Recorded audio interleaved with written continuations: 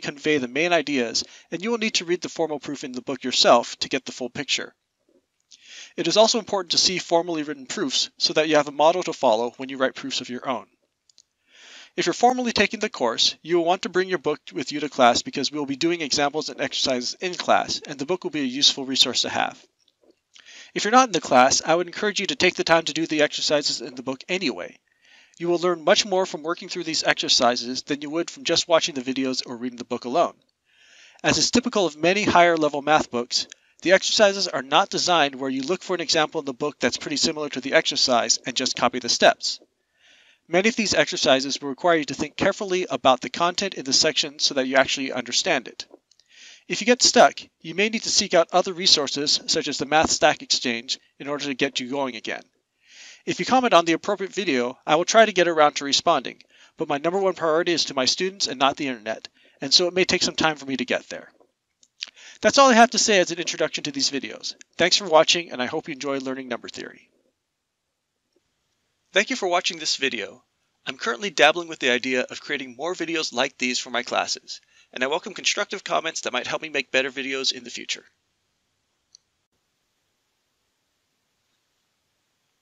Let's start with a simple question. What is the sum of the first n positive integers? When confronted with a mathematical question like this, your first response should be to look at some specific values of n and see if you can find a pattern. In fact, one of the most overlooked skills in math is a willingness to experiment with numbers and play around a bit. After a little bit of computation, we would be able to come up with a chart like this. After staring at this for a little while, you might see that there's a simple formula that relates n to the sum of the first n positive integers. It's one thing to come up with a formula, but it's another thing to know that it's correct. We've only checked it for the first 10 positive integers. There are still infinitely many to go. We can make the chart bigger and feel more confident about the formula, but no matter how big of a chart we make, we will always have infinitely many more cases left to check. So we need a scheme for checking infinitely many formulas while only investing a finite amount of work. Clearly, this can't happen by checking individual formulas. We can use the principle of mathematical induction to accomplish this. Here's the formulation that we will be using in this class. The principle of mathematical induction. A statement about integers is true for all integers greater than or equal to 1 if it is true for the integer 1, and whenever it is true for all integers 1, 2, 3 up to k, then it is true for the integer k plus 1. For those who have a bit more mathematical experience, you might recognize this as the second principle of mathematical induction, or strong induction. For this class, we're not going to get bogged down in the details of the differences between the various forms of induction. To understand how this works, we will think about an infinite line of dominoes. We will label all the dominoes with positive integers, each one representing a formula we wanted to prove to be true. We will also imagine that knocking over a domino is like proving the statement to be true. Our goal is to be able to knock over all the dominoes. The first condition of mathematical induction is the claim that we're able to knock the first domino over.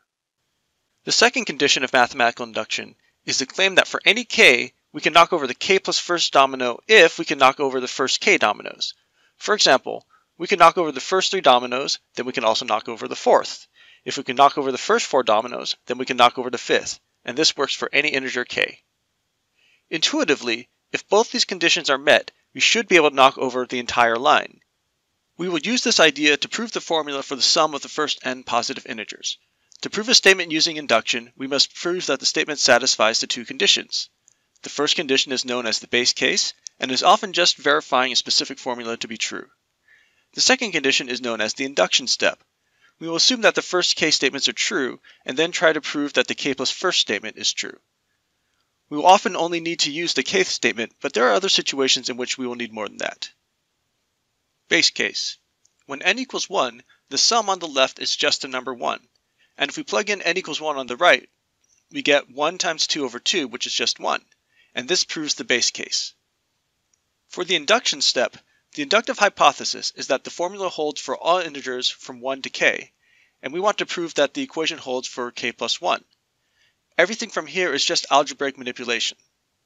First, we will rewrite the sum so that the kth term is explicit. Then we will use the inductive hypothesis and replace this part using this formula.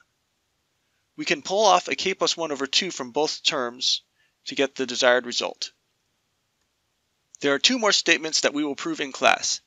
The first is the formula for the sum of the terms in a finite geometric sequence, and the second is just an observation that we will use in the next section.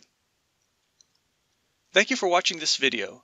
I'm currently dabbling with the idea of creating more videos like these for my classes, and I welcome constructive comments that might help me make better videos in the future. Based on our life experiences, we have learned to interpret numbers in a certain way. In this section, we are going to explore the idea a little more deeply with the goal of proving an important theorem about how we represent numbers. We write numbers using a place value system. What this means is that individual digits have meaning based on both the symbol and the location of the digit within the number itself. More specifically, we use a base 10 place value system, which means that the values of the numbers are built around powers of 10. Instead of writing out the number in standard form, we're going to use the expanded form of the number in order to emphasize the base 10 place value system. Although writing down the exponents on all the terms helps us to emphasize the point about the powers of 10, we generally don't write those out. In general, the expanded form of a number looks like this. Instead of working with base 10, we can also work with base 2, which is known as binary notation.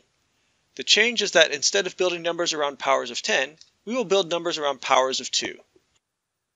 A consequence of this is that instead of using the digits 0 through 9, we will only use the digits 0 and 1.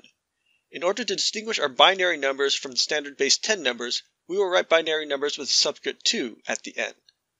The theorem we are going to prove shows that every integer has exactly one representation in any given base. We can always insist that the leading term is non-zero by just starting in a different place. However, it's possible that the trailing terms are 0. In order to help the notation in our proof, we will assume that we've dropped the terms that are 0 at the end of the representation, so that the representation we use starts and ends with non-zero terms. Let b sub k of n denote the number of representations of n base k. If we prove that this value is 1 for all n, then we would have proven the full theorem. To start, let's consider representation of n as we've just described. We will subtract 1 from both sides of the equation. Notice that since the last coefficient is non-zero, we can pull out one of them and rewrite the equation like this.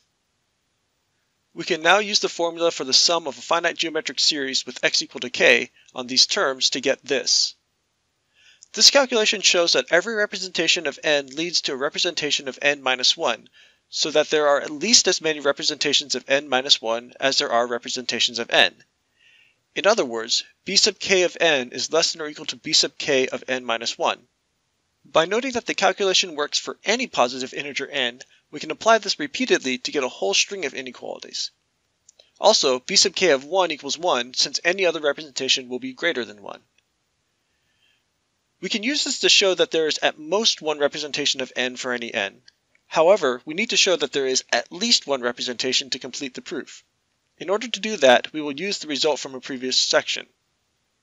For our application, we will have k to the n is greater than n.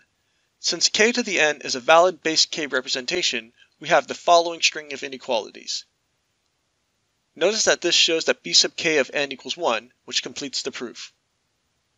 Converting numbers into base k is a matter of trying to divide by the highest powers of k possible and looking at the quotients and remainders. Rather than do this abstractly, we will work with a specific example. Example: convert 383 to base 4. We will start off by first listing the powers of 4. Notice that the largest one of these that divides 383 at least once is 256. So we will divide 383 by 256 and write out the quotient and remainder. Next, we will divide the remainder by the next smaller power of 4 to get a new quotient and a new remainder. We continue repeating this process until we have no more remainders. The quotients give us the digits in the expansion by placing each digit into the position corresponding to the place values, and that gives us the desired representation. Thank you for watching this video.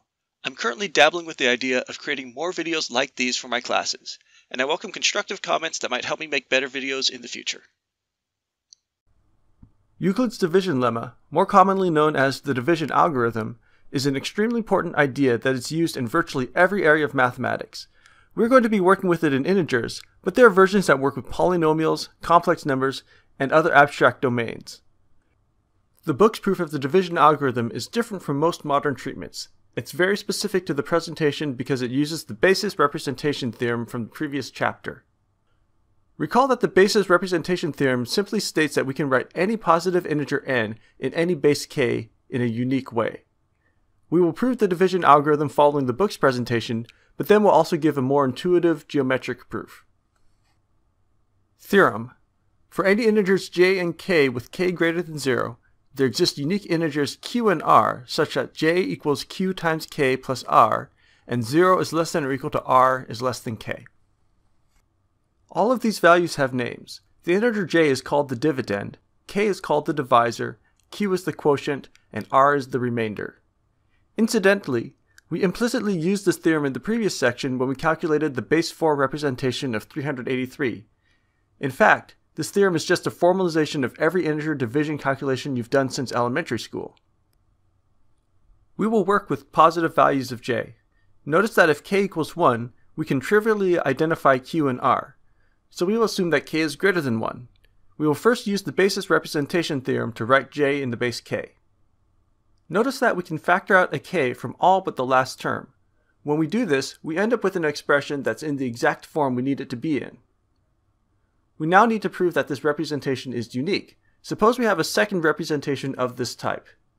We will write q prime in the base k, and then plug it in. Notice that this is a representation of j in the base k. By the basis representation theorem, we know such representations are unique, so that this must be the same representation that we started with. And this means we can just match up the terms.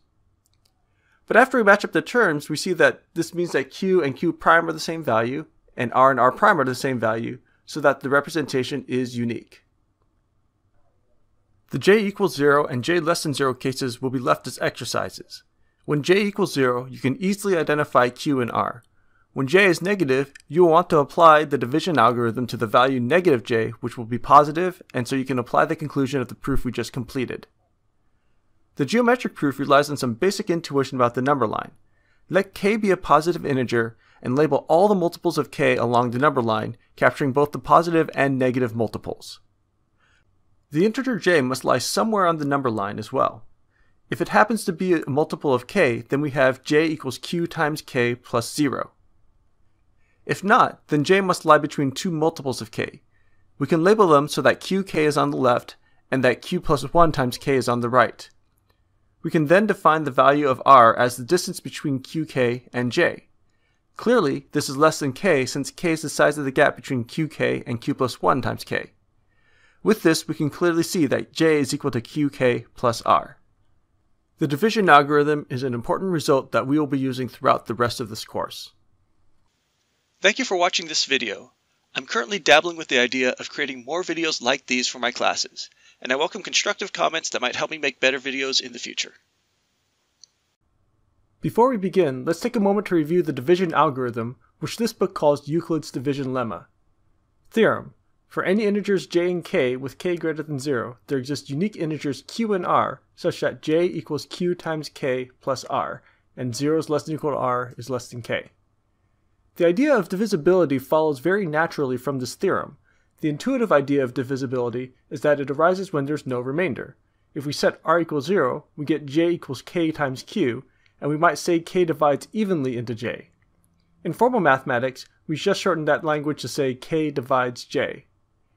The book gives a definition in terms of fractions, but we will use the more common definition that avoids them. Definition. For integers a and b with b not equal to 0, we say that b divides a if there exists an integer k such that a equals b times k. This notation is simply read b divides a. If b does not divide a, we put a slash through with a vertical bar. The book uses a horizontal slash, which is increasingly less common, but you should still be able to understand it from context. There are a number of easy examples to consider to help think about this definition. 6 divides 24 because 6 times 4 is 24. 6 does not divide 33 because there is no integer k such that 6 times k equals 33. 1 divides a for any integer a because 1 times a equals a. And negative 1 divides a because negative 1 times negative a equals a. To help become more familiar with the definition, we will do a quick example proof. Example. Suppose d divides a and d divides b. Then for any integers x and y, we have d divides ax plus by. The proof is simply a matter of applying the definition and doing a little bit of algebra. Since d divides both a and b, there exist integers j and k such that a equals d times j and b equals d times k. If we then substitute these into ax plus by, we find that we can write it as d times an integer. If d divides both a and b, we call d a common divisor of a and b. And this naturally leads us to consider another definition. Definition: if a and b are non-zero integers, then a positive integer d is called the greatest common divisor of a and b if it satisfies the following. D is a common divisor of a and b, and if f is a common divisor of a and b, then f is also a divisor of d. The second condition is what shifts d from being a common divisor to being the greatest common divisor. It basically says that if f is a common divisor of a and b, then it must be smaller than d. The reason we use the property of divisibility is because it's more useful to use in proofs. There are a number of different notations that are used for the greatest common divisor of two integers. We will use the first of these. The book uses the second. The last one is worth paying attention to because it has a lot of practical generalizations and is commonly used elsewhere in mathematics. At the same time, it's easy to confuse that for a point on the plane. Since we won't be seeing the generalizations of that notation, there's no benefit for us to use it here. In the next video, we will look at a method for computing the greatest common divisor of two integers known as the Euclidean algorithm. It will turn out that the Euclidean algorithm gives us even more useful information than just the GCD. Thank you for watching this video. I'm currently dabbling with the idea of creating more videos like these for my classes, and I welcome constructive comments that might help me make better videos in the future. Let's quickly review a couple facts before we get to the Euclidean algorithm. We will start with the division algorithm, which is called Euclid's division lemma in this book. Theorem: for any integers j and k with k greater than 0, there exist unique integers q and r such that j equals q times k plus r, and 0 is less than or equal to r less than k. There was also an example in the previous video that will be relevant here. Example: suppose d divides a and d divides b. Then for any integers x and y, we have d divides ax plus by. Lastly, we will review the definition of the greatest common divisor of two integers. Definition: if a and b are non-zero integers, then a positive integer d is called the greatest common divisor of a and b if it satisfies the following conditions.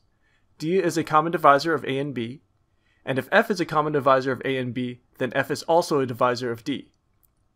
Before launching into the proof of the Euclidean algorithm, we will look at a numerical example to build some experience and intuition regarding the structure of the proof. Example: compute the GCD of 588 and 2030. We can do this by simply finding all of the factors of 588 and 2030, and then picking the largest number that appears in both lists. But this turns out to be a very inefficient process, especially as the numbers get larger. So instead, we will use the Euclidean algorithm. We begin by dividing the larger number by the smaller number to get a quotient and a remainder. We will write this result in the form given to us by the division algorithm. We will now shift everything over and repeat this process using the old divisor as the new dividend and the old remainder as a new divisor. And we will continue this process until we don't have a remainder. The last non-zero remainder turns out to be the greatest common divisor. We will explore that claim and then prove it in general. The quotients have been put inside the parentheses for emphasis. We won't get a chance to talk about it a lot in this class, but there's some very interesting things that you can do with these values. Theorem: if a and b are integers, not both 0, then the GCD of a and b exists and is unique. We will develop the Euclidean algorithm in the process of proving this theorem. Without loss of generality, we will suppose that a and b are positive integers with a greater than or equal to b. We will use the division algorithm to divide a by b. We can write the result like this.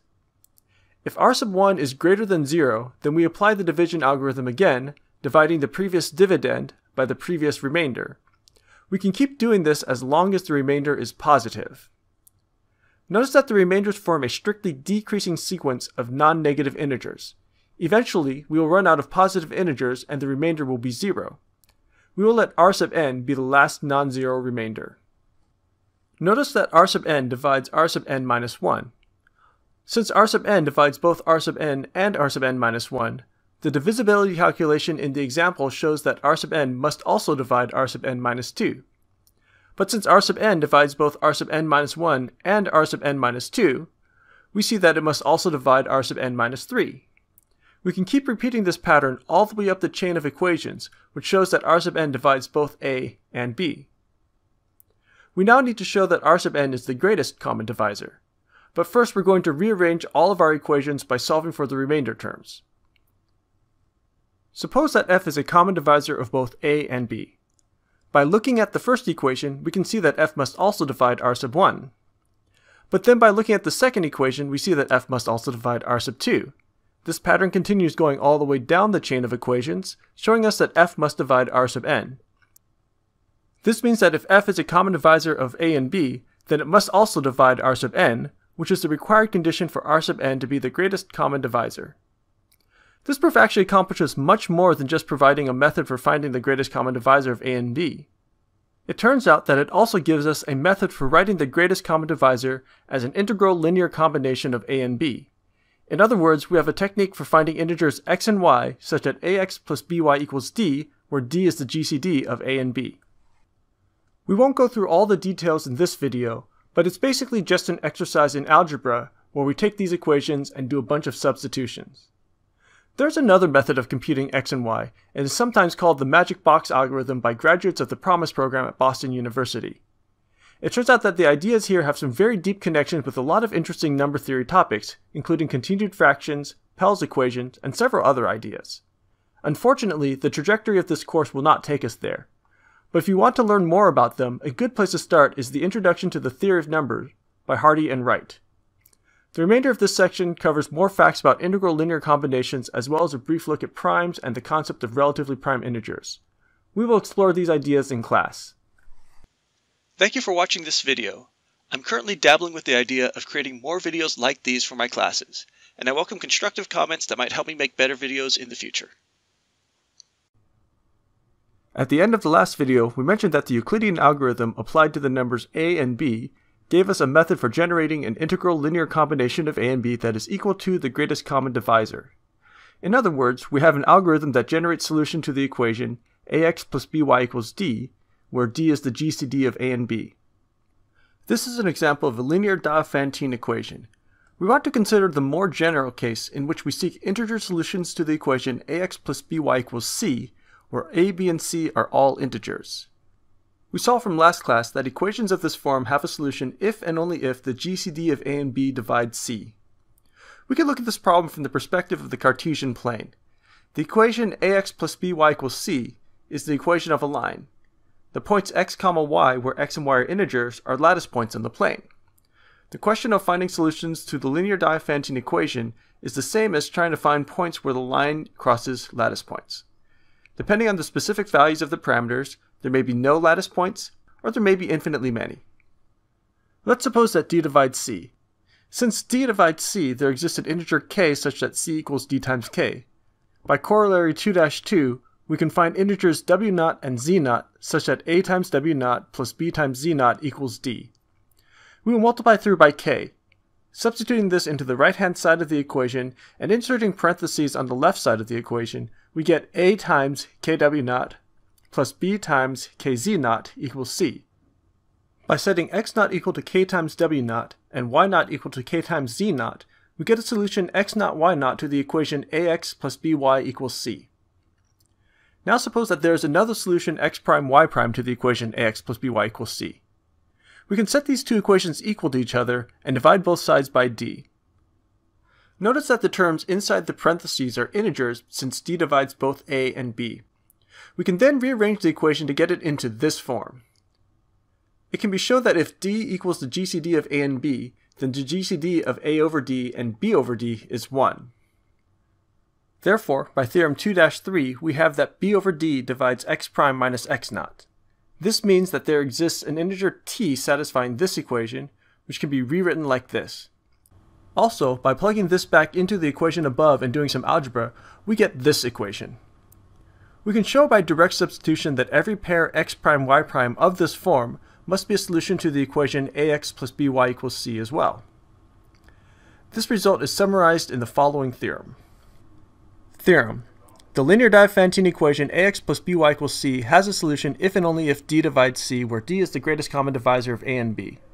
Furthermore, if x0 y0 is a solution to the equation, then these equations give all the other solutions.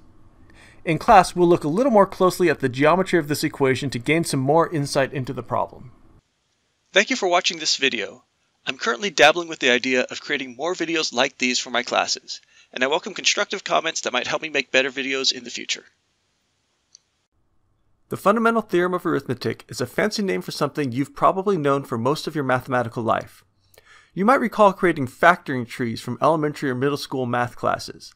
These are diagrams where you start with a number and try to factor it into the product of two smaller numbers, and then repeat the process until you end up with numbers that no longer can be factored. Those numbers at the bottom are called primes, and this process yields the prime factorization of the initial number. One of the easily observed and easily overlooked features of this exercise is that no matter how you factor at each step, the final factorization is the same regardless of the path that you took. That is, if you look at the final list of primes at the bottom of all the factoring trees, they'll be the same except for maybe being in a different order.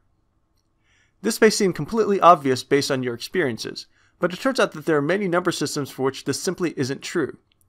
For example, if we were to use the number system consisting of only even integers, there are numbers like 36 that we can factor as either 6 times 6 or 2 times 18, but neither of those factorizations can be broken out any further unless we use values that aren't even integers.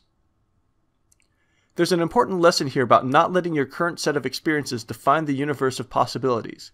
In fact, the discovery that unique prime factorization fails in other number systems opened the doors for new areas of mathematics, so sometimes you never know what's waiting around the corner. Here's the formal statement of the main theorem for this section. The fundamental theorem of arithmetic. For each integer n, there exists an increasing list of primes p1 through pr, such that n is the product of these primes, and this factorization is unique. A couple quick points about the statement of this theorem before we prove it. First, we allow the possibility of having the same prime repeated. In some treatments, you see primes raised to various powers. I tend to think that the powers make things look more complicated than they really are, so I like what the book does here. Second, notice the primes are listed in a non-decreasing order. This gets around the problem of having to track the potential rearrangements. It doesn't negatively impact the logic of the proof in any way. The proof will proceed by induction and will have two parts. The first will prove the existence of prime factorizations, and then we will prove that the prime factorizations are unique. Notice that if n is prime, then the prime factorization is just itself. For the existence proof, notice that since the number 2 is prime, we have an immediate prime factorization for it. Now suppose that the numbers 2 through k all have prime factorizations. We need to prove that k plus 1 has a prime factorization as well. If k plus 1 is prime, then we have an immediate prime factorization, just as with the number 2. If it is not prime, then we can write k plus 1 as a product of two integers that are both less than k plus 1. But by the inductive hypothesis, we know that each of these integers has a prime factorization. This means we can substitute to write k plus 1 as a product of primes. The last step for getting a prime factorization as stated in the theorem is just rearranging the terms to be in increasing order. For the uniqueness proof, suppose that 2, 3, up through k all have unique prime factorizations. Suppose that we have two factorizations of k plus 1 where all the primes are ordered as in the statement of the theorem. Notice that p1 divides the product of the q sub I, so that p sub 1 equals q sub I for some I by corollary 2-4. Also, notice that q sub 1 divides the product of the p sub j, so q sub 1 equals p sub j for some j. Since the products are in increasing order, we must have these inequalities. But by combining them together, we get this, which shows that p sub 1 and q sub 1 must be equal. This means that we can cancel these terms out to get a factorization of a number smaller than k plus 1. By the inductive hypothesis, we know that this factorization must be unique so that the p sub j and the q sub I must exactly correspond to each other. And so we see that the initial factorizations were actually the same, proving that for all integers n greater than 1, we have unique prime factorization.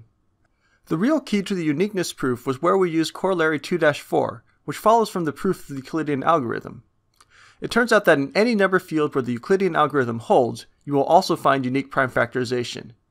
We won't be exploring this idea any deeper in this class, but just be aware that there are places where the Euclidean algorithm fails, and this leads to other areas of mathematics. Thank you for watching this video. I'm currently dabbling with the idea of creating more videos like these for my classes, and I welcome constructive comments that might help me make better videos in the future. The topics of permutations and combinations are generally considered to be topics for a course in combinatorics, but number theory has a way of taking ideas from other areas and using them productively. We will begin by building some basic intuition about making selections. Suppose that you are trying to make simple bagged lunches at a school. All the lunches come with milk and a cookie for dessert. But the students can have their choice of a sandwich and their choice of a fruit. The sandwich options are peanut butter and jelly, turkey, or ham, and the fruit options are an apple or an orange. How many different lunches can be made? We will ignore the milk and cookie because both of those are standard in every lunch. The variety only comes from picking the sandwich and picking the fruit. We can represent the choice of sandwich in the horizontal direction and the choice of fruit in the vertical direction. What we can see from here is that we can make a grid that represents all the possibilities, and that the number of options is the product of the number of options for each choice. In this case, there are 6 different lunch options. If we expanded the selection to include options for dessert, say a cookie or a brownie, we would end up with 2 copies of this grid, one for each dessert choice. Notice how this still corresponds to multiplying by the number of options for each choice. If you wanted, you can try to imagine stacking the grids on top of each other to create a 3-dimensional grid, but that type of generalization runs into problems if you have a 4th option, such as choosing between milk and juice. When we have many options, we tend to use a tree for visualization. We simply list all the items vertically in groups and then connect them with lines. Each pathway represents a different meal. This is helpful when thinking about this as a process, but it doesn't provide as much intuition about why we would multiply the numbers at each step. This idea is formalized in the book as the general combinatorial principle. The general combinatorial principle. If an element alpha can be chosen from a prescribed set S in m different ways, and if a second element beta can be chosen from a prescribed set T in n different ways, then the ordered pair alpha beta can be chosen in m times n different ways. Returning to the first example with only 2 options, the set S is the list of sandwich options and the set T is the set of fruit options. As mentioned, this principle can be generalized to any number of selections. It's important here that the number of choices at each step is independent of the previous choices. This principle would not work if selecting a turkey sandwich meant that you also had to have an apple. The next combinatorial principle we will need is an R permutation. Definition: an R permutation of the set S of n objects is an ordered selection of R distinct elements from S. For example, let S be the set containing A, B, C, and D, and let's try to count all the possible 3 permutations. That is, we're looking for an ordered collection containing 3 non-repeating symbols from the set S. For our first choice, we have 4 objects to choose from. For the second choice, we can't choose the first object again, so we have only 3 objects to choose from. Notice that even though the specific options may be different, the number of options to choose from will always be 3. For the third choice, we only have 2 options remaining. By the general combinatorial principle, since there were 4 options, then 3 options, then 2 options, we multiply those numbers together to get 24 possible 3 permutations, and you can see them all listed here. The next theorem provides a formula for the number of R permutations of a set of n objects. We read this symbol as n permute R. The proof is nothing more than thinking through the number of choices at each step and applying the general combinatorial principle. For the first choice, there are n options. For the second choice, there are n-1 options. For the third choice, there are n-2 options, and the pattern continues all the way down through the rth choice. At this point, there are n minus r plus 1 options. Using the general combinatorial principle, we multiply these numbers together to get the desired result. As a quick notational note, we define n factorial to be the product of the first n natural numbers. For example, 4 factorial equals 4 times 3 times 2 times 1, which is 24. For convenience, we will define 0 factorial to be 1. Definition: an R combination of a set S of n objects is a subset of S containing R elements. The difference between combinations and permutations is that the order does not matter for combinations. If we look at the 3 permutations from before, we condense the list into 3 combinations by just matching up the ones that use the same symbols. From this, we can see that there will never be more R combinations than R permutations, since one R combination can be associated with many R permutations. In fact, this idea is applied directly into next theorem, which provides a formula for computing the number of R combinations from a set S. This symbol is read n choose R. For each of the n choose R different R combinations, we can generate R permute R different R permutations. Therefore, we must have this equation. Upon rearranging this and substituting the formula from theorem 3-1, we get the desired result. The symbols n choose R are also known as the binomial coefficients and are extremely important in combinatorics. But that's a conversation for another class, so we'll end this video here. Thank you for watching this video. I'm currently dabbling with the idea of creating more videos like these for my classes, and I welcome constructive comments that might help me make better videos in the future. Fermat's little theorem is an important result in number theory. It seems simple and isn't too difficult to discover through some calculations and explorations, but it has a lot of very important implications. The proof we will see is a combinatorial proof, which is a fancy way of saying that we're doing a proof by counting. Many combinatorial proofs begin by thinking about a situation that initially seems like it has nothing to do with the actual problem at hand, then it all comes together at the very end. In this video, we're going to look at a special case of the proof that will highlight the big ideas, and then we'll do the full proof in class. Theorem: if p is a prime and n is a positive integer, then p divides n to the p minus n. We are going to imagine creating strings of beads of length p where we have beads of n different colors. We can use the same color multiple times and we have enough of each color that we will not run out. For our example, we're going to look at the case where p equals 3 and n equals 4.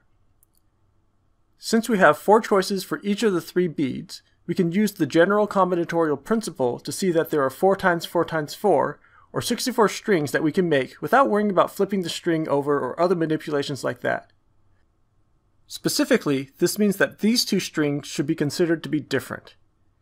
Here are all 64 strings that we can make. Out of these, exactly 4 of them will be a solid color. We will remove these from the collection. Notice that we can take the bottom bead from any string and move it to the top to get a different string. We know that it will be different because we removed all the strings where the beads are all the same color. Since there are 3 beads, we can do this 3 times before returning back to the original string. This fact shows that 3 must divide the number of strings that remain after removing the strings of solid color. Let's review the major steps of the calculation. We started with n equals 4 colors and strings of length p equals 3. This led to 4 to the third, or 64 total strings. We then removed the 4 strings that were just a single color. The remaining strings are able to be put into groups of 3, so 3 must divide the remaining number of strings. If we think about this proof, we realize that there's nothing special about the number of colors. We could have had 5 colors and the logic would not have changed. This means that the proof is independent of the value of n. But we do need to think about the value p and why it's important that p is a prime for this proof to work. We'll end this video here with that open question, and we'll discuss it further in class. Thank you for watching this video. I'm currently dabbling with the idea of creating more videos like these for my classes, and I welcome constructive comments that might help me make better videos in the future. Wilson's theorem is a basic result of number theory that has a surprisingly large number of applications. The proof of this one will also be combinatorial, so we're going to have another set of pictures to look at and think through. Just as with Fermat's little theorem, we'll think through a specific example and then work through a general proof in class. Theorem: if p is prime, then p divides p minus 1 factorial plus 1. We can explicitly calculate the result for p equals 2 to verify that it works, so we will assume that p is an odd prime. Specifically, we will look at the case where p equals 5. We're going to think about the 5 corners of a regular pentagon, and we'll label the points 1 through 5 in order to be able to distinguish them. We will now think about the 5 permutations of the set 1, 2, 3, 4, 5. Each 5 permutation gives us an ordering with which to connect the dots. For example, 3, 1, 2, 5, 4 indicates that we should start at 3, then go to 1, then 2, then 5, then 4. And by returning to the starting point, we create an object that the book calls a stellated pentagon. The word stellated is related to the word stellar, which should make you think of a star. In fact, if we choose the right 5 permutation, we would get a standard 5-pointed star. Since each 5 permutation gives us a stellated pentagon, there is a total of 5 factorial stellated pentagons that we can draw using this scheme. However, many of these will be the same. The reason for this is that we can start from any of the 5 points and have 2 different directions that we can travel around the diagram. This means that we won't have 5 factorial different stellated pentagons. We need to divide by 10 in order to remove all of the duplicates. When looking at a stellated pentagon, it will either be rotationally symmetric or it won't. That is, some of the stellated pentagons will be unchanged when you rotate them, while others will change. It turns out that there are only 2 rotationally symmetric figures. These can only be generated by starting at some point and moving the same number of spaces around the diagram at each step. We will assume for simplicity that we're starting at the top. This leaves us with 4 possible destinations to determine the shape. But since we're creating a symmetric figure, the points on the left half are equivalent to the points on the right half. This means that we have 2 different rotationally symmetric figures. If the stellated pentagon is not rotationally symmetric, then it must fit as part of a collection of 5 stellated pentagons corresponding to the 5 different orientations that can be generated. At this point, we've actually completed the proof, although none of the symbols look like they correspond to the original statement at all. All the ideas are here, and it's just a matter of some algebra at this point. Let's review what happened. We started with 5 factorial stellated pentagons constructed from the 5 permutations of the set containing 1, 2, 3, 4, and 5. We notice that this gives us multiple copies of the same figure because we can choose 5 different starting points and 2 different directions of travel around the diagram. We removed all the extra copies so that we have only 1 copy of each. We were able to determine that some of them are going to be rotationally symmetric. In fact, there are 5 minus 1 over 2 rotationally symmetric stellated pentagons, based on starting at the top and using the fact that the points on the left half and the points on the right half will give the same results. We will remove those figures from the collection. The remaining figures can be placed into groups of 5 based on rotational symmetry. This means that 5 must divide the remaining total. The same proof will work by replacing the number 5 with a generic prime p and manipulating the expression a little bit. We will take a closer look at this in class. It's worth noting that the modern convention of stellated polygon yields only the symmetric shapes. That's a minor issue that nobody should ever really get into an argument about. I just chose to use language that was consistent with the book. Thank you for watching this video. I'm currently dabbling with the idea of creating more videos like these for my classes, and I welcome constructive comments that might help me make better videos in the future. The textbook we're using was written in 1971. Most of it has aged well, but the section on the use of computers did not. However, when the textbook was written, they had no idea how far the technology would go in another 40 to 50 years. The fastest computers back then probably had about the same computing power as a fancy coffee machine has today. But the underlying logic remains intact. We can use computers and computer programming to perform repetitive computational tasks to give us data that we can then use to seek patterns and make conjectures. In some cases, we can also use computers to help with mathematical proofs. For this section, we're going to focus primarily on the logic of programming using flowcharts. In class, any programs we will actually build will be built using Python. But since this isn't a class in programming, there's no expectation that you'll be able to develop the code on your own. The only expectation for you is that you'll be able to follow the logic of the program. We will keep our flowcharts as simplified and minimal as possible. Here are the basic shapes that we will be using and their meanings. The oval or rectangle with rounded corners are shapes that indicate either the start or the stop of a program. The rectangles are shapes that indicate some type of calculation. The diamond is a shape that indicates some type of decision. Parallelograms are shapes that we use to indicate some sort of input or output of data. And an arrow simply represents the flow of a program. There are more types of boxes, but they really aren't that relevant for our purposes. We will stick with these basic ones and focus on the logic of computer programs. You should think of a computer program as an extremely reliable but unintelligent minion. The computer will do what you tell it to do, but it will only do exactly what you tell it to do, and it is not smart enough to figure out what you meant to tell it to do. This can sometimes send it off into an infinite loop from which it will never be able to escape. We will practice thinking about programming by talking through some programs that perform very simple mathematical tasks for us. Let's say you want to write a program that can tell you whether or not a number is prime. Before thinking about what a program might do, you should think about what you might do. If I asked you whether 563 is a prime, what would you do? Probably you would Google the phrase, "Is 563 a prime?" But let's pretend for a moment that your only electronic device was a calculator. Could you still determine whether 563 is a prime? Of course. You would just take 563 and divide it by a bunch of different values and look at the remainders. But which ones? And what if the number were different? Is there a systematic way of setting this up? The brute force and ignorance approach would be to divide 563 by all the numbers from 2 up to 562, and as long as none of those divide 563, we know that it must be a prime. There are more efficient things we can do, but we're not even going to worry about optimization at this point. We just want to focus on the process. The following flowchart demonstrates this process, and we will walk through the logic of it together. We will always start at the start, of course. The red box will keep track of our location, and the black box will contain information that we will use in the program.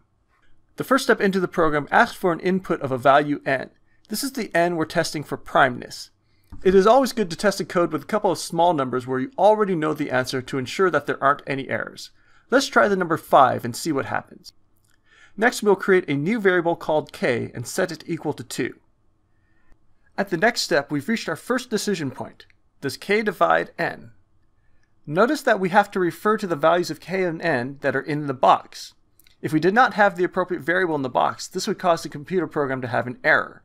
But in this case, we're fine. And when we replace the variables with the values, our question becomes, does 2 divide 5? Since the answer is no, we will follow the no path. This next line may be a little bit strange from an algebra point of view because k equals k plus 1 is never a true equation. But in computer programming, what this means is that we're updating the value of k by replacing it with the value k plus 1. In other words, our k equals 2 will become k equals 3. And now we're at another question. Is 3 less than 5? Yes, it is. So we will follow the arrow all the way back up and around. This takes us to a question we've already seen before. However, the values of the variables are different this time, and so we need to check the question. Does 3 divide 5? No. The process will loop back around and follow the same path until it reaches this point. Now we have k equals 5 and n equals 5, and so it is false that k is less than n, and so we will follow the no path, which outputs the statement that our number is prime before stopping. Before moving on, we should stop and think about what actually happened. Notice that at this decision, we asked the following questions. Does 2 divide 5? Does 3 divide 5? Does 4 divide 5? In other words, this part of the program is doing the actual prime testing. It tests all of the integers less than n, starting at 2. Let's look at the other decision point. At this point, we ask the following. Is 3 less than 5? Is 4 less than 5? Is 5 less than 5? This part of the program is checking to see if we've tested enough numbers yet. If there are more numbers to test, then it sends us back up again. But if we've tested all the numbers and have found no divisors, then we know that our number is prime. If we had started the program with n equals 6 instead, we would see that at the first decision point, there is a divisor, and so we know the number is not prime, and we're done. As you can see, this program seems to work. However, there is a minor flaw in the program. If we were to have n equals 2, the program will result in an error. This situation is extremely common when programming. You always need to be on the lookout for special cases that might trip up your program. It's worth spending a moment to think about how you might try to fix this program. One approach is to insert another decision point at the beginning to catch the special case. Another approach is to redesign the loop so that it tests the value of k before it does the division test. One of the interesting aspects of computer programming is that there are often many solutions to a particular problem. Once you get good at problem solving and can make the program work, you then have the challenge of optimizing the program so that it runs faster. For example, do we really need to test all the numbers from 2 through n? Are there some values that we can skip?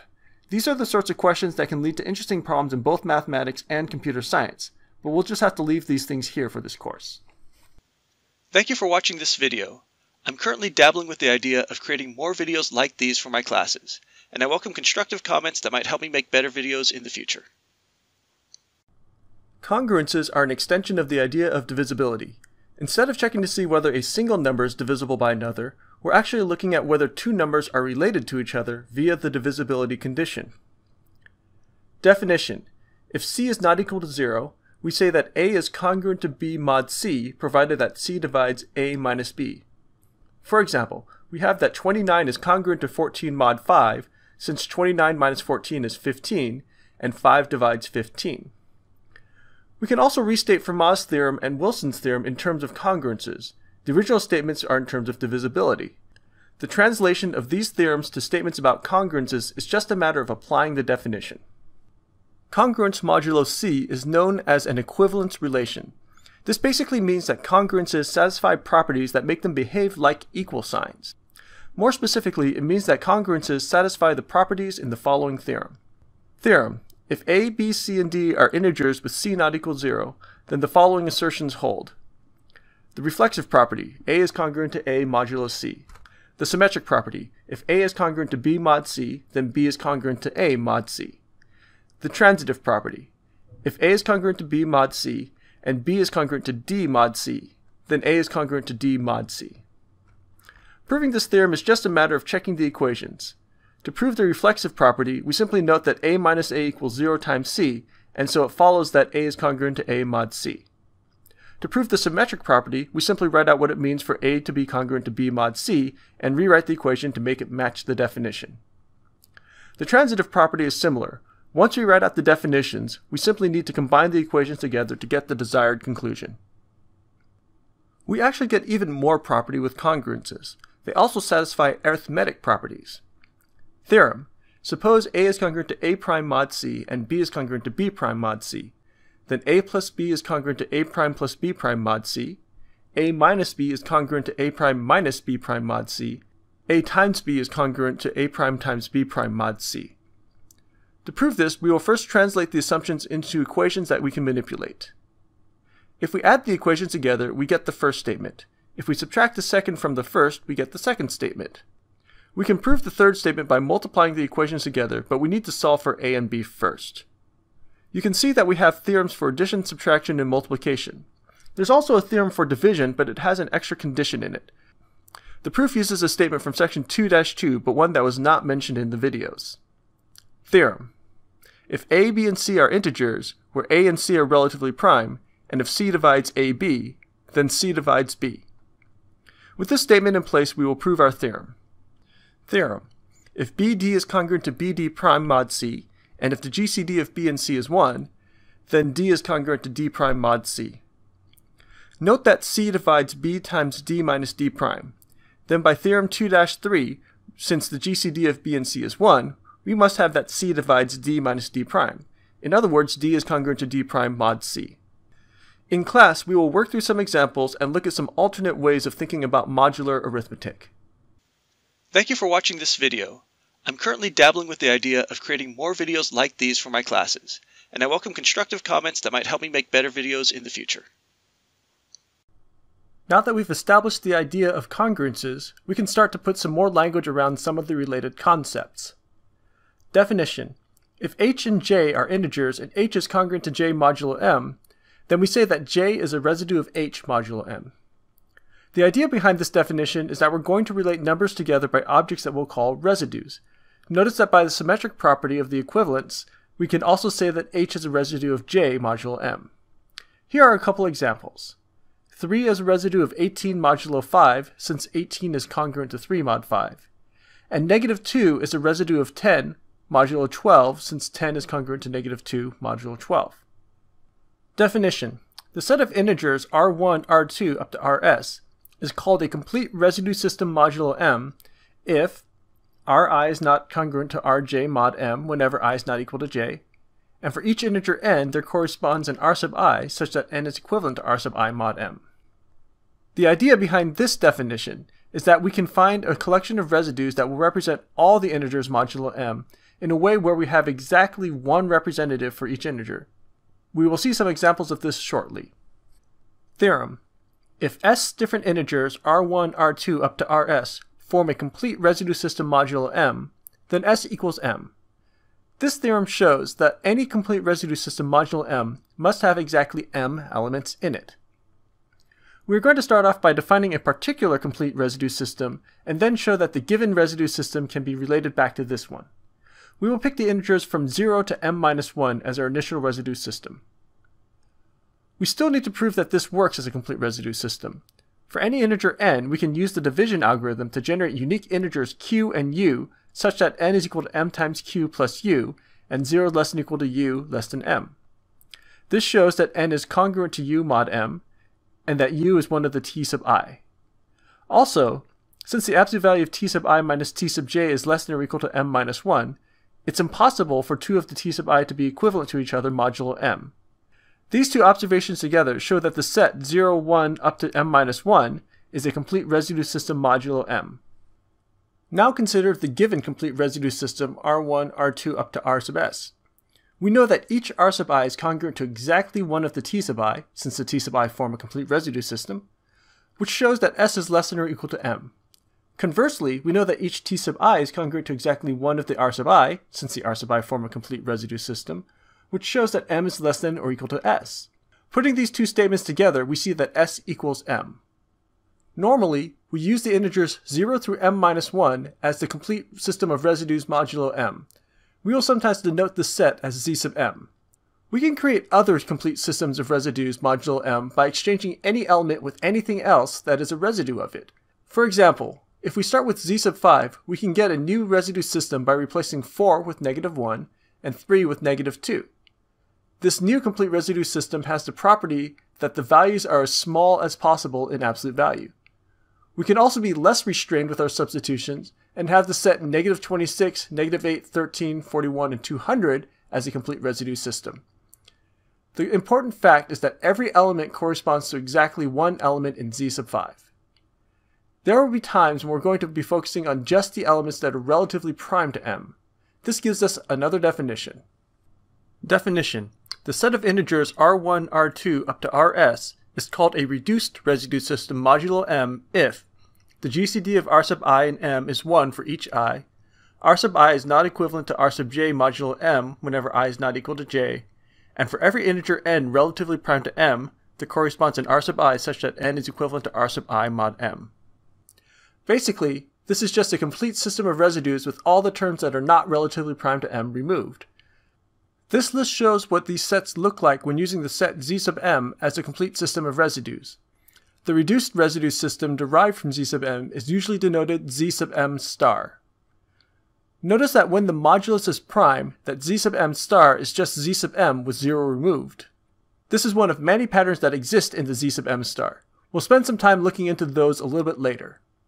We will close this video with one more definition and a statement of a theorem. Definition: the function phi of m will denote the number of positive integers less than or equal to m that are relatively prime to m. The function phi of m is called the Euler phi function. From our chart, we can compute the values of phi of m by just computing the number of elements in each of the z sub m star. Theorem: if s integers r1, r2 up to rs form a reduced residue system modulo m, then s equals phi of m. The proof of this theorem is not very different from the previous proof. We will go through all the details of this one in class. Thank you for watching this video.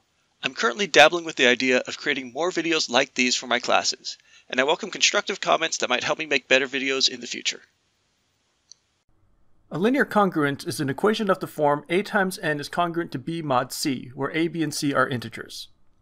We can see that if n is a solution, then so is any other integer of the form n plus k times c for any integer k. We should not be surprised by this because we showed in the previous chapter that we can replace any integer with any other one that is congruent to it without breaking the equivalence. So rather than talking about all integers, we will look at a complete residue system. Another way of saying this is that we're going to be looking at sets of solutions whose elements are mutually incongruent to each other. If we look at the equation a times n is congruent to b mod c, we can see that it can be rewritten as an minus b is equal to c times k, which is also expressible as an plus c times negative k is equal to b, where n and k are unknown integers. This is essentially the same as solving ax plus cy equals b, which we've already done except for the transposition of a couple symbols. We know that this equation has a solution whenever the GCD of a and c divides b, and if that's the case, we can use the Euclidean algorithm to find a solution n naught k naught. And once we have that solution, we can also get all the other solutions using theorem 2-4. Using the symbols from our problem, this is what the equations will look like. In fact, by the division algorithm, there are just integers q and r such that t is equal to q times d plus r, where 0 is less than or equal to r less than d. If we plug this into the equation for n, we can focus on the solutions modulo c. By taking r to be the values 0, 1, 2 up through d minus 1, we get all the mutually incongruent solutions. These calculations constitute a proof of the following theorem. Theorem: if d is the GCD of a and c, then the congruence a times n is congruent to b mod c has no solution if d does not divide b, and it has d mutually incongruent solutions if d does divide b. Again, all we've really done here is reframe what we already know about linear Diophantine equations in terms of congruences. In class, we will work with numerical examples and get some practice solving these congruences. We will end this video with a couple definitions and a quick corollary. Definition. We say that a solution n of a congruence is unique modulo c if any solution n prime of it is congruent to n modulo c. This definition is introduced for technical convenience.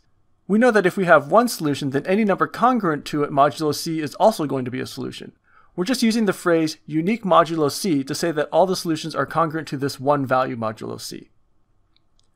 Definition. If a times a prime is congruent to 1 mod c, we say that a prime is the inverse of a modulo c. This language comes up from algebra. We would technically be saying that a prime is the multiplicative inverse of a modulo c. Corollary. If the GCD of a and c is 1, then a has an inverse and it is unique modulo c. To prove this, we simply note that the GCD of a and c is 1, and so we can apply theorem 5-1 to see that a times n is congruent to 1 modulo c must have a unique solution modulo c. For example, 2 is the inverse of 4 modulo 7 because 4 times 2 is congruent to 1 mod 7. And if you try any other value modulo 7 and multiply it by 4, you will not get 1. If you've taken abstract algebra, this type of statement should feel familiar. If you haven't taken abstract algebra, don't worry about it. We won't be using anything from this course without developing it ourselves first. Thank you for watching this video. I'm currently dabbling with the idea of creating more videos like these for my classes, and I welcome constructive comments that might help me make better videos in the future. We've already discussed Fermat's Little Theorem and Wilson's Theorem in earlier videos. Here are the statements again as a reminder. We proved both of them using combinatorial techniques. We're going to prove these theorems again, but we're going to prove them as corollaries of two more general theorems. Theorem. If the GCD of a and m is 1, then a to the phi of m is congruent to 1 modulo m.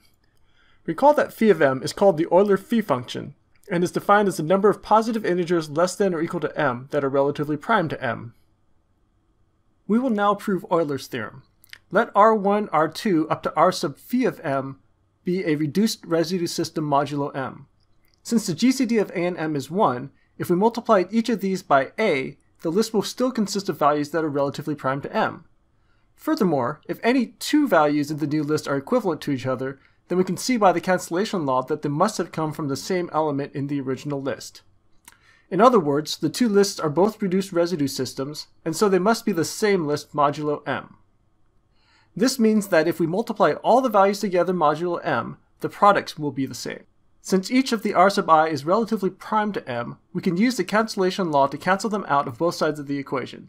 On the left side, we have the product of a multiplied by itself phi of m times, and on the right side we have just 1. And this gives us the desired conclusion.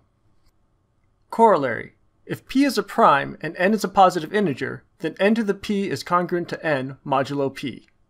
To prove this, we first note that phi of p is equal to p minus 1 when p is prime. If the GCD of n and p is 1, then we can use this in Euler's theorem and multiply by n to get the desired conclusion. If the GCD of n and p is not 1, then n is a multiple of p and both sides of the equivalence are 0. In either case, the congruence holds. We will now move on to proving Wilson's theorem. Again, we'll get that result as a corollary of a more general theorem. Wilson's theorem is actually just the backwards implication of this theorem. Theorem. The congruence m-1 factorial is congruent to -1 mod m is true if and only if m is prime. Suppose that m is prime, and consider the numbers 1, 2 up to m-1. Since each of these is relatively prime to m, we know that if a is any of these numbers, that there exists a prime such that a times a prime is congruent to 1 mod m.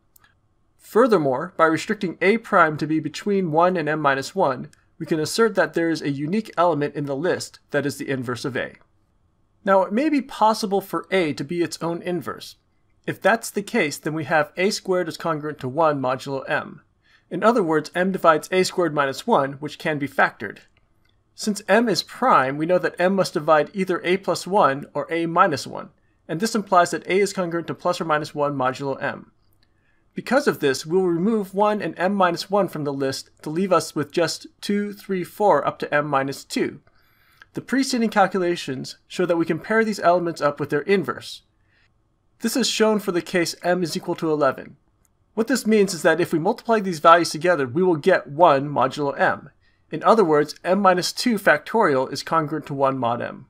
By multiplying both sides of this by m minus 1, which is equivalent to negative 1 modulo m, we can see that m minus 1 factorial is congruent to negative 1 mod m when m is prime. Now suppose that m is not prime. Then there exists an a such that 1 is less than a less than m, and a divides m. Notice that a divides m minus 1 factorial because it is an element in the factorial product. Suppose for a contradiction that m minus 1 factorial is congruent to negative 1 modulo m. Then there exists an integer k such that m minus 1 factorial plus 1 is equal to k times m. Since a divides m, and a divides m minus 1 factorial, we must have that a divides 1, but this is impossible since a is greater than 1. This gives a contradiction and completes the proof that m minus 1 factorial is congruent to negative 1 mod m if and only if m is prime. We have now seen two very different proofs of two important theorems in number theory. What's interesting in math is not just that we have proofs of these statements, but that we can relate these statements to many other ideas. Thank you for watching this video. I'm currently dabbling with the idea of creating more videos like these for my classes, and I welcome constructive comments that might help me make better videos in the future. The Chinese remainder theorem is a theorem about solving simultaneous systems of linear congruences. That is, you're given a series of linear congruences like this, and you're trying to find a single value of x that solves them all. It's not entirely clear how this theorem got its name.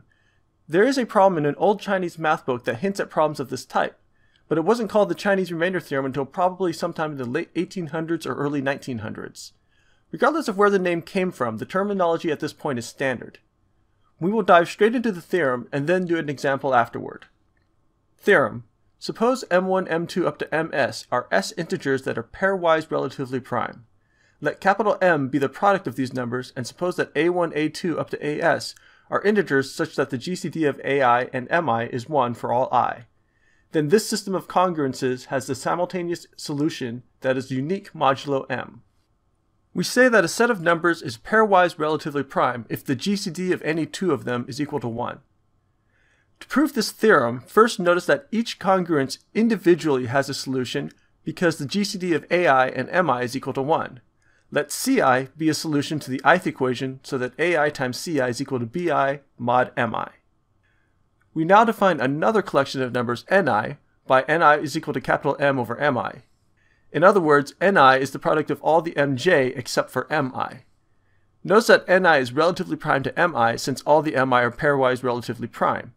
This means that there exists another number ni prime such that ni times ni prime is congruent to 1 mod mi. This is the multiplicative inverse of ni. We now have all the terms we need to write down our solution to the simultaneous equation. We will define x0 like this and explicitly show that it works by plugging it in directly. We will substitute for x in the ith equation. Notice that mi divides nj as long as I is not equal to j. This means that when we reduce the expression modulo mi, all but one term will reduce to 0. Notice that ni times ni prime is congruent to 1 modulo mi, and so this expression simplifies a little bit further. Lastly, we need to remember that the ci were defined to be solutions to the ith congruence, and this completes the proof. To see that this solution is unique modulo m, suppose that y is another solution. Then we have x0 is congruent to ci mod mi, and y is congruent to ci mod mi for each I. In other words, for every I, mi must divide x0 minus y. Since the mi are pairwise relatively prime, we know that the product of the mi must also divide the difference. But this means that capital M divides x0 minus y, which shows that there's a unique solution modulo capital M.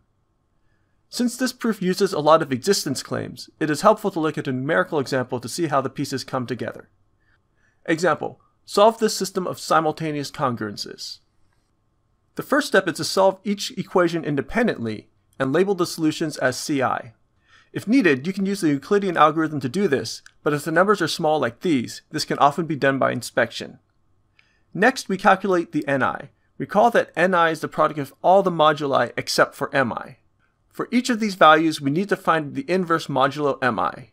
Remember that we can reduce these numbers before finding those inverses. We can now build the number x0 using the formula.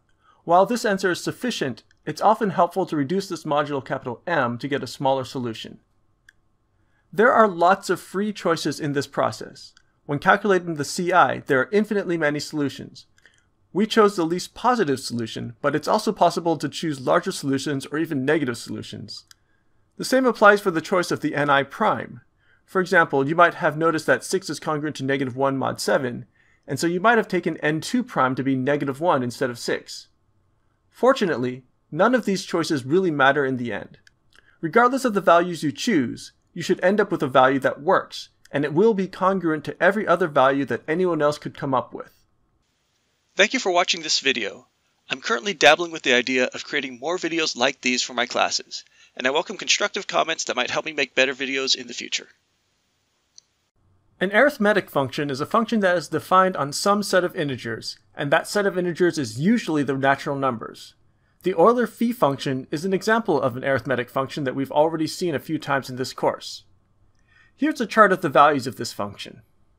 We can notice that there is a pattern to the values of phi when considering just the primes. In each case, we see that phi of p is equal to p minus 1. This makes sense because all the positive integers less than p must be relatively prime to p, otherwise p would not be prime. With just a little bit of thought, we can actually derive the value of phi of p to the m following the same type of logic. Consider writing out the numbers from 1 to p to the m in a grid as shown here. First, notice that this is a grid of values that has p columns and p to the m minus 1 rows. The only numbers that are not relatively prime to p to the m are the multiples of p, which are the numbers contained in the rightmost column. This means all the other numbers are relatively prime to p to the m. This is a grid of values that's p minus 1 columns wide and p to the m minus 1 rows tall.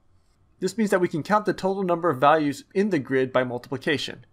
We will derive a general formula for phi of n in an indirect manner that highlights some of the interesting techniques that can be applied to problems involving arithmetic functions. We will start off with a somewhat surprising theorem. Theorem: the sum of phi of d, where d divides n, is equal to n. This is a different use of summation notation than before. Instead of sequentially counting up, we've generalized the notion to allow for a condition on the dummy variable. In this case, the sum runs through the natural numbers d that divide n. Here's an explicit example. And if we actually calculate the phi function for each of these values and add the result, we happen to get 12, just as the theorem says. We will use a combinatorial argument to prove this in general. Let S sub n denote the set of natural numbers from 1 to n. For each element k of S sub n, we're going to write down the GCD of k and n. Here's what it looks like for n equals 12. We will group each of these elements together based on these values, and let T sub d of n be the set of elements whose greatest common divisor with n is d. In general, we're just taking the elements of S sub n and putting them into groups. Therefore, this equation must be true. We will now determine the size of the set T sub d of n. First, notice that all the elements must be a multiple of d because of the GCD property. This means that we only need to consider this list of values. Let's focus on some specific element AD. If the GCD of AD and n is equal to d, then by dividing out the common factor of d from everywhere, we get the GCD of a and n over d is equal to 1. This means that an element of the form AD is in T sub d of n if and only if the GCD of a and n over d is 1, which is the exact same condition used in the Euler-Phi function. Therefore, we can say that the size of the set T sub d of n is equal to phi of n over d. The last observation is that as the sum cycles through all the divisors of n, the values n over d also cycle through all the divisors of n. Here are some numerical examples that demonstrate this. This observation allows us to rewrite the final sum without the fraction and proves the result. The last step is a very common trick when working with these sums. There's a more formal demonstration of this, but it tends to be less helpful than just working through some numerical examples. In the next video, we will introduce a new arithmetic function called the Mobius function. This initially strange-looking function turns out to have some very useful properties. Thank you for watching this video.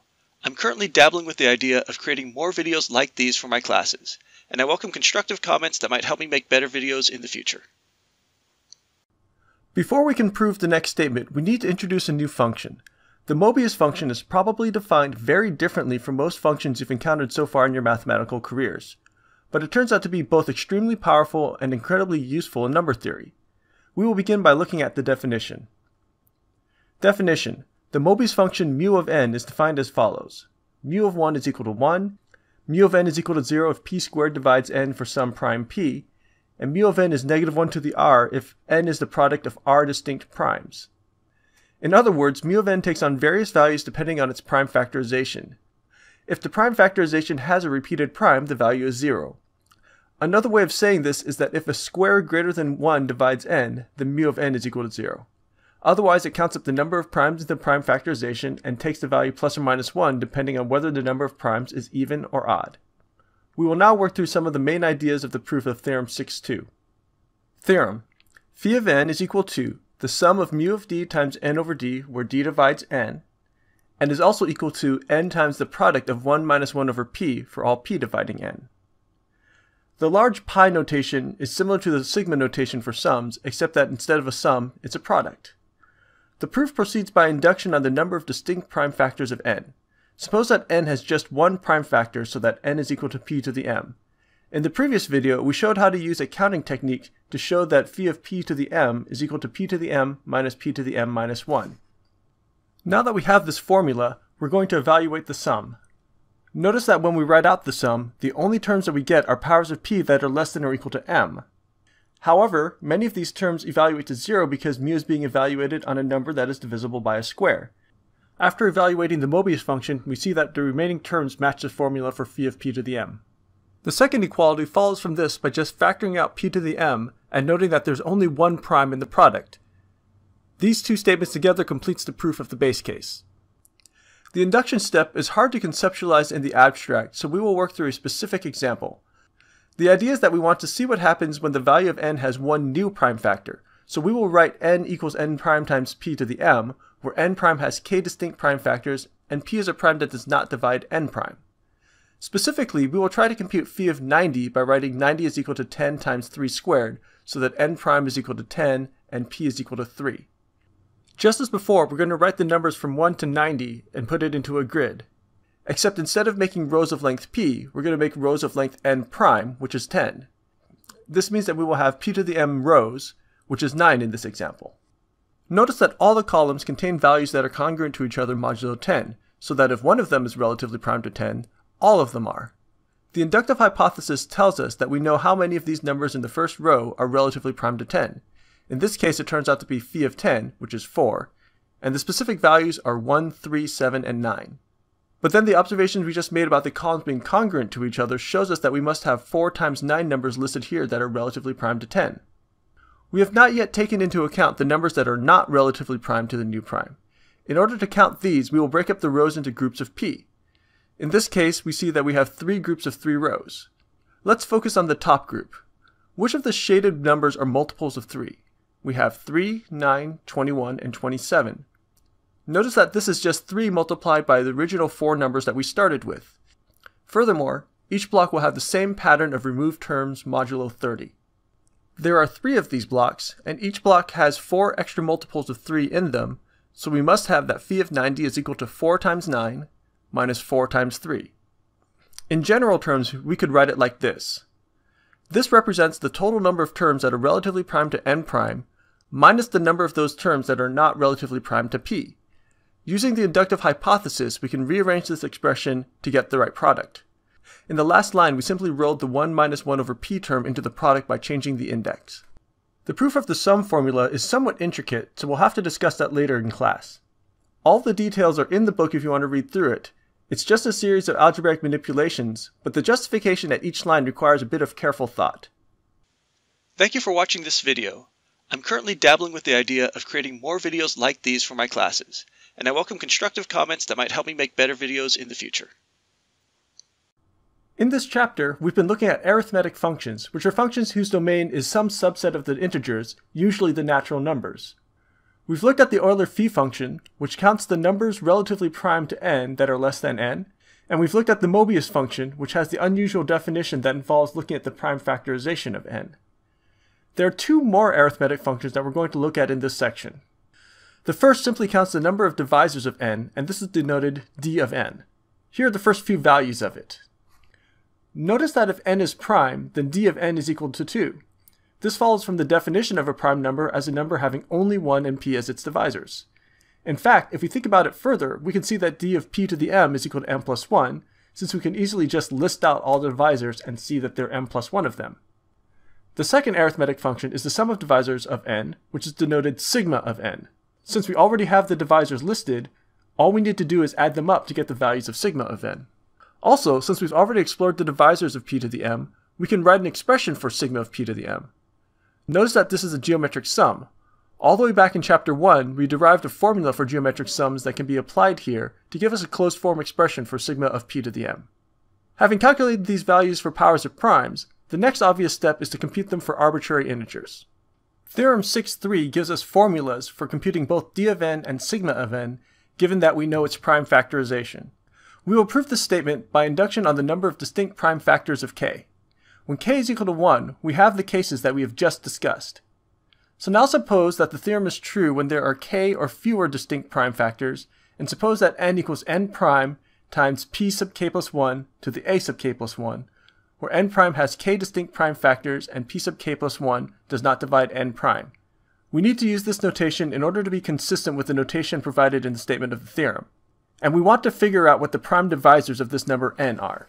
Suppose that d1, d2 up to dt are the divisors of n prime, and consider this chart of values. The divisors of n prime are written across the top of the chart, and the divisors of p sub k plus 1 to the a sub k plus 1 are written down the left column. Every divisor of n is listed exactly once in this chart.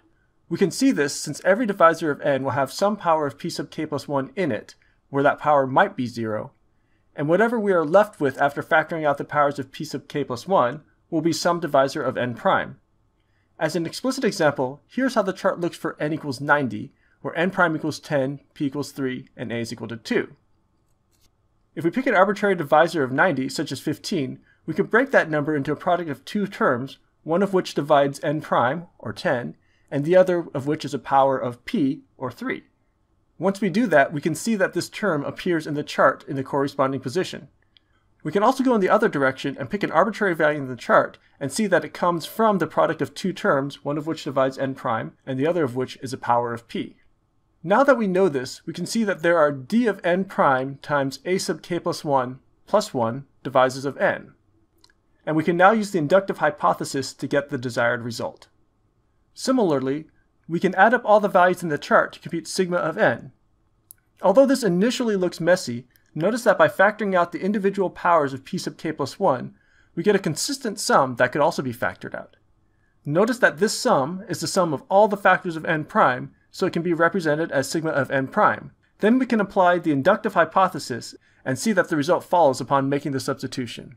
We can make a simple observation about these formulas by comparing them to the original formulas we got for powers of primes to get the following corollary.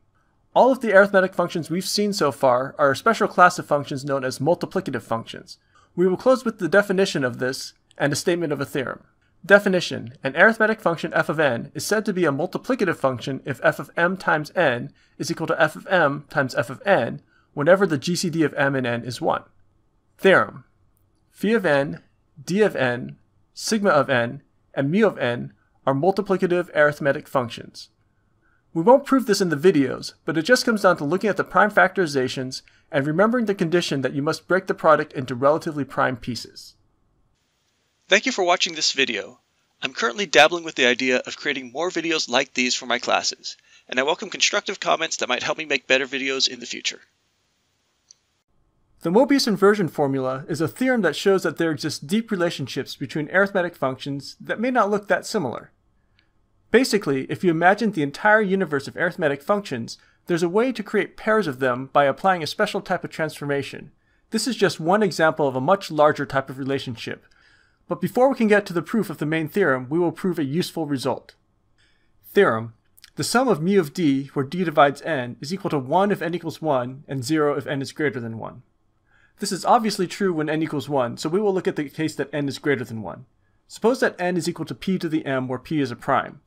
We can compute this explicitly because we can easily list all the divisors of powers of primes. This is actually somewhat indicative of what happens in the general case. Let n equal n prime times p to the m, where p does not divide n prime. We will use the same trick as in the previous video to list all the factors of n. If d1, d2 up to dt are the divisors of n prime, then the chart below contains all the divisors of n. The sum of all d dividing n will contain one term corresponding to each element in this array. But we can also view each row as its own sum over the terms d dividing n prime. Here's how that sum looks. Notice that since p does not divide n prime, for any d that divides n prime, we have mu of p times d is equal to negative mu of d. Also, notice that mu of p to the a times d is equal to 0 for a greater than or equal to 2, because p to the a times d is divisible by a squared prime factor. Therefore, we have a whole collection of terms that reduce to 0. Once we get to this point, we see the cancellation happens immediately, and we're done with the proof. We can now proceed to the main theorem. Theorem: if two arithmetic functions f of n and g of n satisfy one of these two conditions, then they satisfy both conditions. This is what we mean by pairing them up by a special type of transformation. If you have one function, then you can essentially define the other using this relationship. We will first prove that if the first formula holds, then the second formula must also hold. Suppose that f of n is equal to the sum of g of d where d divides n. We want to work with the second sum and show that it is equal to g of n. Let d prime equal n over d, and notice that the sum over all d dividing n is equivalent to summing over all pairs d and d prime such that d times d prime is equal to n. We can now substitute the formula for f of d prime. We will now take a step that looks a little odd, but follows the same logic as before. We will let h equal d prime over e and use this to rewrite the second sum. Now we will rearrange the sum. Since the product e times h is equal to d prime throughout, we can combine the double summation into a single sum. Finally, we can swap the order of the functions in the sum end and break the sum apart into a different combination by taking h prime equals d times h and undoing the previous few steps. We know from the previous theorem that this sum is 1 whenever h prime is equal to 1 and equals 0 whenever h prime is greater than 1. When we set h prime equal to 1, we see that we have e's equal to n in the outer sum, and this is the only term, so the whole thing reduces down to g of n. It can be helpful to work through some concrete examples to understand how the indexing of the sums works. Here's how it looks when n is equal to 6. As you can see, there is a lot of information here and a lot of calculations. However, this is the type of proof where you really need to work through the details yourself and make sure that you can convince yourself that these sum manipulations actually work out the way they're supposed to. As you can see, it's not something that you can glance through quickly and assume that you really understand it. But once you work through it, you can see that it's just fancy manipulations. The proof of the other direction is very similar, but we won't talk through those details in this video. They're all contained in the book. In class, we'll talk a little bit more about this pairwise correspondence and its generalization, and we'll also look at arithmetic functions that we've already seen in light of that. We will also prove that if one of the functions in the pairing is multiplicative, then so is the other. Thank you for watching this video. I'm currently dabbling with the idea of creating more videos like these for my classes, and I welcome constructive comments that might help me make better videos in the future. Before we begin, we're going to review some terminology. Here's the definition of a reduced residue system. Definition: the set of integers r1, r2 up to rs is called a reduced residue system modulo m if the GCD of ri and m is 1 for each I, if ri is not congruent to rj modulo m whenever I is not equal to j, and for each integer n that's relatively prime to m, there corresponds an ri such that n is congruent to ri mod m. We noted in the video for that section that the notation z sub m star is often used to denote the reduced residue system built from the set Zm by removing the elements that are not relatively prime to m. This notation is not used in the book, but is very common in modern mathematics. Here are a few of those sets written out explicitly to remind you how they look. For each value of m, we can look at what happens when we take powers of the elements in z sub m star modulo m. Here are examples when m is equal to 5, 9, and 10.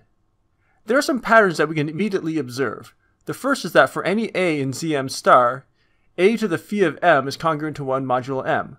We actually already knew this, as it's just Euler's theorem from section 5.2.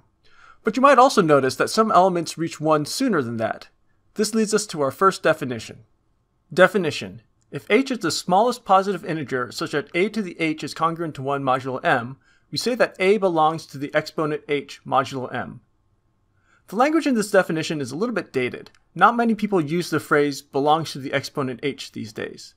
So we will use a more modern language and introduce a different definition. In fact, in several places in this section, we're going to reword things to frame them in a way that uses modern language. We will retain the numbering to allow for easy cross-referencing.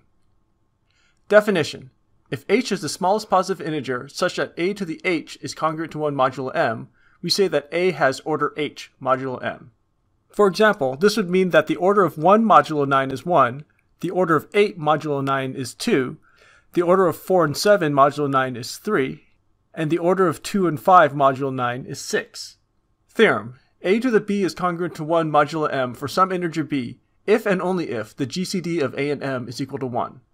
Suppose a to the b is congruent to 1 modulo m, and let d equal the GCD of a and m. First, observe that there exists an integer k such that a to the b minus km is equal to 1. Next, observe that since d is the GCD of a and m, we have that d divides a and d divides m, so that d must divide a to the b minus km. Therefore, d divides 1, and so we must have that d is equal to 1. In other words, the GCD of a and m is 1. Now suppose that the GCD of a and m is 1. By Euler's theorem, a to the phi of m is congruent to 1 modulo m, and hence a to the b is congruent to 1 modulo m for some integer b. Theorem: if the order of a modulo m is h, and a to the s is congruent to 1 modulo m, then h must divide s. Suppose that a to the s is congruent to 1 modulo m. By the division algorithm, there exist integers q and r such that s is equal to hq plus r, where 0 is less than or equal to r less than h. Now notice that by substituting this in and simplifying, we find that a to the s is congruent to a to the r modulo m. By assumption, we know that a to the s is congruent to 1 modulo m, which implies that a to the r is congruent to 1 modulo m. But since h is the smallest exponent for which this happens, and r is less than h, we must have that r is equal to 0. In other words, h must divide s.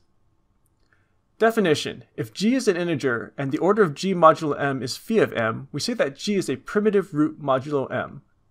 Looking back at the charts from earlier, we can see that 2 and 3 are primitive roots modulo 5, 2 and 5 are primitive roots modulo 9, and 3 and 7 are primitive roots modulo 10. If you look, you'll see that for each of these elements, the various powers of it cycle through the entire reduced residue system. That observation takes us to the next theorem. Theorem: if g is a primitive root modulo m, then g, g squared up to g to the phi of m are mutually incongruent and form a reduced residue system modulo m. Suppose r and s are chosen between 1 and phi of m, with s less than r, and that g to the r is congruent to g to the s modulo m. This implies that m divides g to the r minus g to the s. In other words, m divides g to the s times g to the r minus s minus 1. Since we know g and m are relatively prime by theorem 7.1, we must have that m divides g to the r minus s minus 1. But this means that r minus s is a positive integer less than phi of m, such that g to the r minus s is congruent to 1 modulo m. This is impossible since the order of g is phi of m. Therefore, g to the r is not congruent to g to the s modulo m, and the listed elements are mutually incongruent. And since we have exactly the number we need, we must have a reduced residue system modulo m.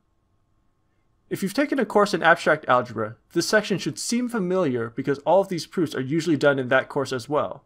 An alternate name for the primitive root modulo m is a generator of the multiplicative group z sub m star. In class, we will look at a few more properties that we can derive regarding the orders of elements and primitive roots. Thank you for watching this video. I'm currently dabbling with the idea of creating more videos like these for my classes, and I welcome constructive comments that might help me make better videos in the future. In the previous section, we looked at some basic properties of primitive roots modulo m. Let's review the definition. Definition: if g is an integer, and the order of g modulo m is phi of m, we say that g is a primitive root modulo m. The idea of a primitive root is that as you take different powers of it, you cycle through all the elements in the reduced residue system modulo m. This chart shows us all the primitive roots modulo m for various values of m. Notice that some have primitive roots and others don't. If you spent some time sifting through the data, you would eventually discover that there's a pattern for when primitive roots exist. There is a lot of interesting mathematics embedded here, but we will only focus on just a small piece of this result. Theorem: for each prime p, there exist primitive roots modulo p. Consider the reduced residue system zp star, which consists of the numbers 1, 2 up to p minus 1 modulo p, and let n of h denote the number of those integers that have order h. Since we know that if a has order h, then h divides p minus 1, and we know that every element in the reduced residue system has exactly one order, We can count all p-1 elements by grouping them together based on their order. We will show that n of h is either 0 or it's phi of h. If n of h is 0, then there's nothing to prove, so suppose that n of h is not equal to 0. Then there exists an a such that a to the h is congruent to 1 modulo p. Now consider the equation x to the h is congruent to 1 mod p. We know this equation has at most h mutually incongruent solutions, but we also know that a squared up to a to the h are all solutions that are mutually incongruent, and so we know that there are exactly h solutions. Therefore, all solutions of this equation are of the form a to the r for some r between 1 and h inclusively. But we know that a to the r has order h if and only if the GCD of r and h is 1, and so there must be exactly phi of h numbers that have order h. In other words, if n of h is not equal to 0, then n of h is equal to phi of h. For any given value of h, we still don't know whether n of h is 0 or phi of h, but we do know that n of h is less than or equal to phi of h for all h. Suppose it were the case that n of h is strictly less than phi of h for some h. Then we would have this inequality. The sum on the right can be evaluated using the result we obtained when looking at arithmetic functions, but when we do that, we see we have a contradiction. This means that n of h equals phi of h for all h dividing p-1. In particular, we can see that there are phi of p-1 primitive roots modulo p. If we look back at the chart from earlier, we can verify that this is the case. It is important to recognize that while we may know how many primitive roots there are, we have not explored any methods for actually figuring out what they are. There are some techniques that are available that are better than guessing at random, but there is no general formula that allows you to find them. This is something you'll have to explore on your own if you're interested. Thank you for watching this video. I'm currently dabbling with the idea of creating more videos like these for my classes, and I welcome constructive comments that might help me make better videos in the future. The study of prime numbers is perhaps one of the oldest pursuits in number theory. We're going to just barely scratch the surface of it here. The first object we need to look at is the prime counting function pi of x. This function is defined as the number of prime numbers that does not exceed x. We can see a few of the values that it takes in this chart. There are a couple simple observations about this function. First, it is a type of step function. It's constant except possibly at an integer, and it only jumps up if that integer is prime. When there's a jump, it only ever jumps by 1. Second, this is a very irregular function. Because the primes are not distributed in a regular pattern, it is not immediately clear when and how often it will jump up. The challenge for mathematicians was to find a good approximation of this using a smooth function. Gauss was the first to conjecture that x over ln x was the approximation that mathematicians wanted. This was eventually proved true using some fairly advanced techniques involving complex numbers. The proofs of this claim are beyond the scope of this course, so we won't go into any of those details.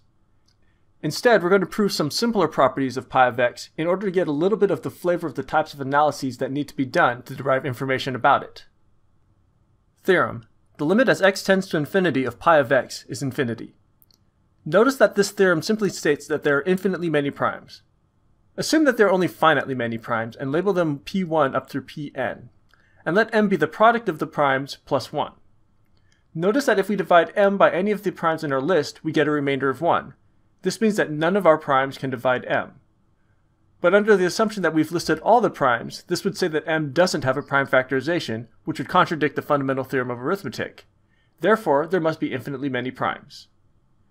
We can actually use this process to try to generate an ever-growing list of primes. The value pi of x over x gives an approximation of the proportion of integers less than x that are prime. In many situations, this value is more insightful than just pi of x on its own. We will now prove a quick result that bounds this value from above.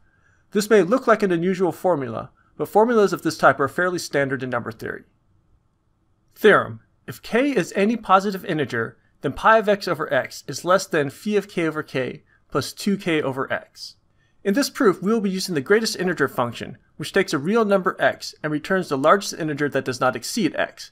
For example, the greatest integer of 5.9 is 5. Let x be a positive real number and let k be a positive integer. We can divide the greatest integer of x by k using the division algorithm to get that the greatest integer of x is equal to k times q plus r, where 0 is less than or equal to r less than k. We will now break apart the integers from 1 through the greatest integer of x into q groups of k consecutive integers, plus one more collection corresponding to the remainder. In the first set of k numbers, we know that there cannot be any more than k primes because there are k total integers in that set. We can probably make a better estimate, but it's not necessary for this proof. From among the next set of k numbers, only phi of k of them can be prime. To see why, let's suppose that a is some value in the set that is not relatively prime to k. This means that there must be some common factor of a and k that's greater than 1. But we also know that this common factor of k must be less than k.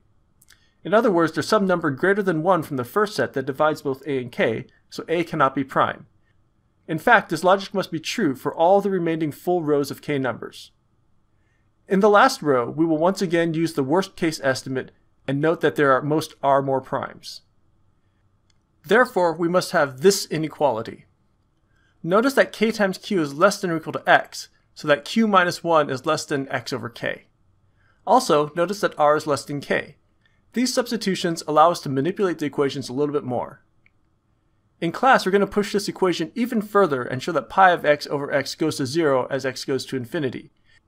In order to do that, we're going to introduce an interesting trick that combines infinite geometric series with the fundamental theorem of arithmetic.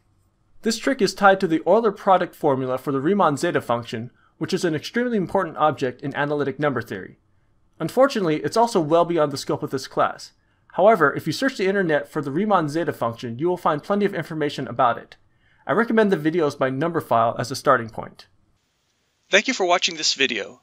I'm currently dabbling with the idea of creating more videos like these for my classes, and I welcome constructive comments that might help me make better videos in the future. We've spent a lot of time this semester studying linear congruences. The most natural next step for us is to look at quadratic congruences.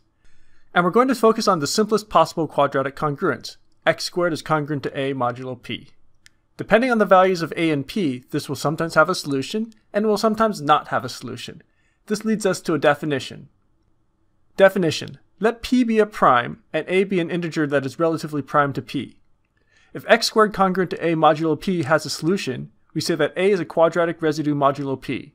If it does not, we say that a is a quadratic non-residue modulo p. Before looking at this from a theoretical point of view, let's look at some explicit examples. Here are some charts that show us all the squares modulo p for different values of p. You can see that we've taken the reduced residue system zp star and just squared all the terms and listed the results. From here, we can determine whether x squared congruent to a modulo p has a solution by just checking the chart. For example, we can see that x squared congruent to 2 modulo 7 has 2 solutions, but that x squared congruent to 3 modulo 5 does not have any. In other words, 2 is a quadratic residue modulo 7, and 3 is a quadratic non-residue modulo 5. It turns out that there is a method for determining whether a is a quadratic residue or non-residue modulo p that does not require us to calculate the full list of squares and search for the answers. Theorem: let p be a prime. The number a is a quadratic residue modulo p if and only if a to the p minus 1 over 2 is congruent to 1 modulo p. Suppose that a is a quadratic residue modulo p. Then there exists an x such that x squared is congruent to a mod p. Since p does not divide a, we know that p does not divide x. Therefore, by Euler's theorem, we know that x to the p minus 1 is congruent to 1 modulo p. By substituting, we get that a to the p minus 1 over 2 is congruent to 1 modulo p. Now suppose that a to the p minus 1 over 2 is congruent to 1 modulo p, and let g be a primitive root modulo p. There exists an integer r such that g to the r is congruent to a mod p. By substitution, we get that g to the r over 2 times p minus 1 is congruent to 1 modulo p. Since the order of g is p minus 1, we know that p minus 1 divides r over 2 times p minus 1, which implies that r over 2 must be an integer. In other words, r equals 2s for some integer s. If we let x equal g to the s, we can see that x squared is congruent to a modulo p, so that a is a quadratic residue modulo p. We can look back at our previous observations and verify that this works. Is 2 a quadratic residue modulo 7? We know that it is by looking at the chart, but we can also use the theorem and do the calculation. Similarly, we can see that 3 is not a quadratic residue modulo 5 by calculation. This may seem a little bit excessive for small moduli because it can be faster to just square a few numbers and check. However, this theorem gives us an explicit calculation to determine directly whether or not something is a quadratic residue. It also gives us a theoretical tool that we can use in proofs. The proof we completed also gives us a quick corollary. Corollary: let g be a primitive root modulo p and assume that the GCD of a and p is 1. Let r be any integer such that g to the r is congruent to a modulo p. Then r is even if and only if a is a quadratic residue mod p. The book doesn't discuss this, but there's a very real challenge in using Euler's criterion in practice. Let's say we wanted to know whether 2639 is a quadratic residue modulo 7297. This would require us to calculate 2639 to the 3648th power, which is a number that is nearly 12,500 digits long.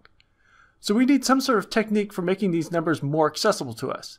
In class, we will discuss a method known as successive squaring, which will make these values computable with just the basic calculator. Thank you for watching this video. I'm currently dabbling with the idea of creating more videos like these for my classes, and I welcome constructive comments that might help me make better videos in the future. The Legendre symbol is a useful notation to help us work through calculations involving quadratic residues. This symbol is read as a on p, and is always written like a fraction inside of parentheses. Definition: if p is an odd prime, then a on p is equal to 1 if a is a quadratic residue modulo p, it's 0 if p divides a, and -1 otherwise. We will now prove some basic properties of the Legendre symbol.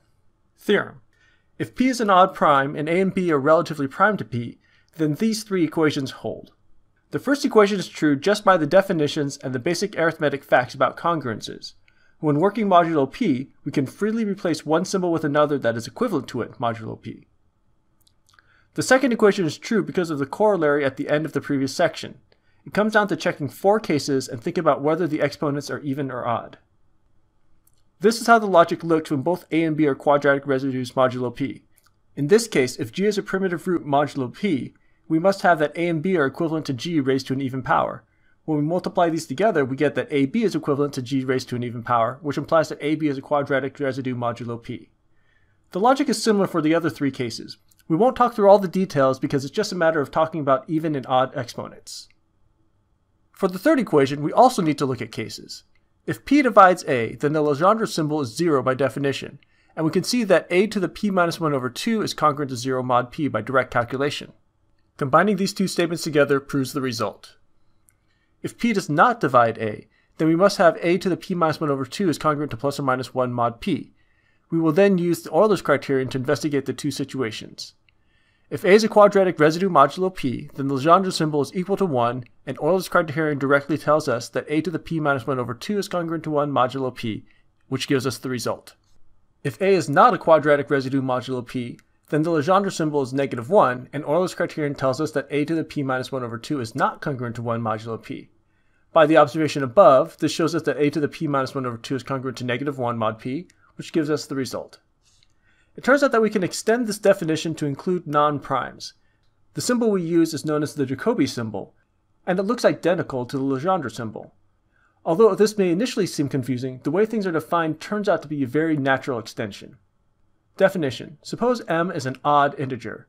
Write m as a product of odd primes, not necessarily all distinct, and we can define the Jacobi symbol using this formula. The symbols on the right-hand side of the equal sign are Legendre symbols. We won't do a lot with this right now, but it turns out to have some applications similar to the things we'll be seeing in the upcoming sections. Thank you for watching this video. I'm currently dabbling with the idea of creating more videos like these for my classes, and I welcome constructive comments that might help me make better videos in the future. The law of quadratic reciprocity is a fascinating theorem that can be discovered by looking at the values of q on p when p and q are primes. Before looking at the details of the statement and its proof, we're going to take a look at the pattern itself. Here's a chart of the values of the Legendre symbol q on p where p and q are primes.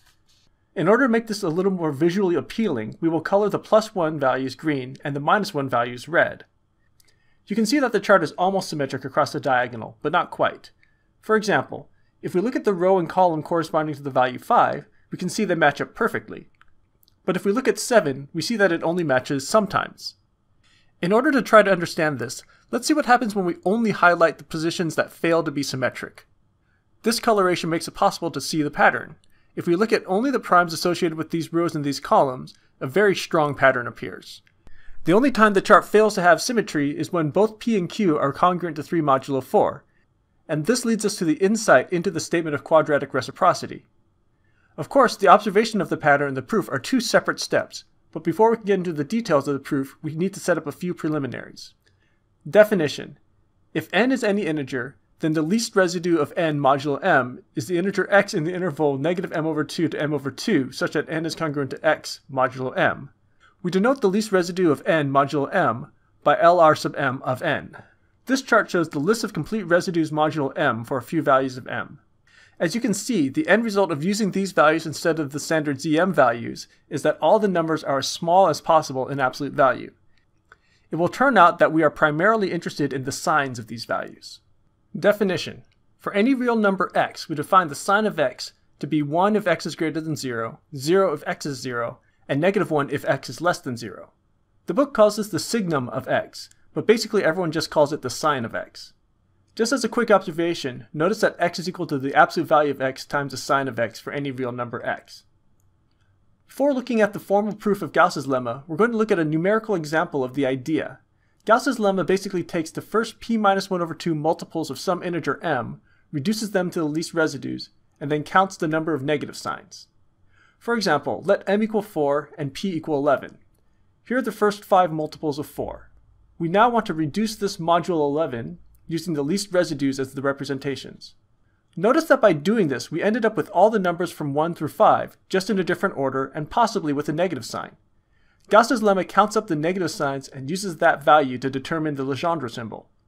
The proof from here looks a lot like the proof of Fermat's little theorem, in that we're going to multiply the list of values together in 2 different ways. If we multiply the original list together, we get this. If we multiply the list of least residues together, we get this. Since both of these are the same list modulo 11, we must have these two expressions are equivalent. We can then cancel out the 5 factorial and apply Euler's criterion to the left-hand side. Of course, we can see that 4 is a quadratic residue modulo 11 since 2 squared equals 4, but that's not the point. The method demonstrated above works in general. Theorem. Let the GCD of m and p equal 1, where p is an odd prime, and let mu be the number of integers in the set m, 2m up to p minus 1 over 2 times m, whose least residues modulo p are negative. Then m on p is equal to negative 1 to the mu power. The first observation we need to make is that all of the least residues in the list of multiples of m are different.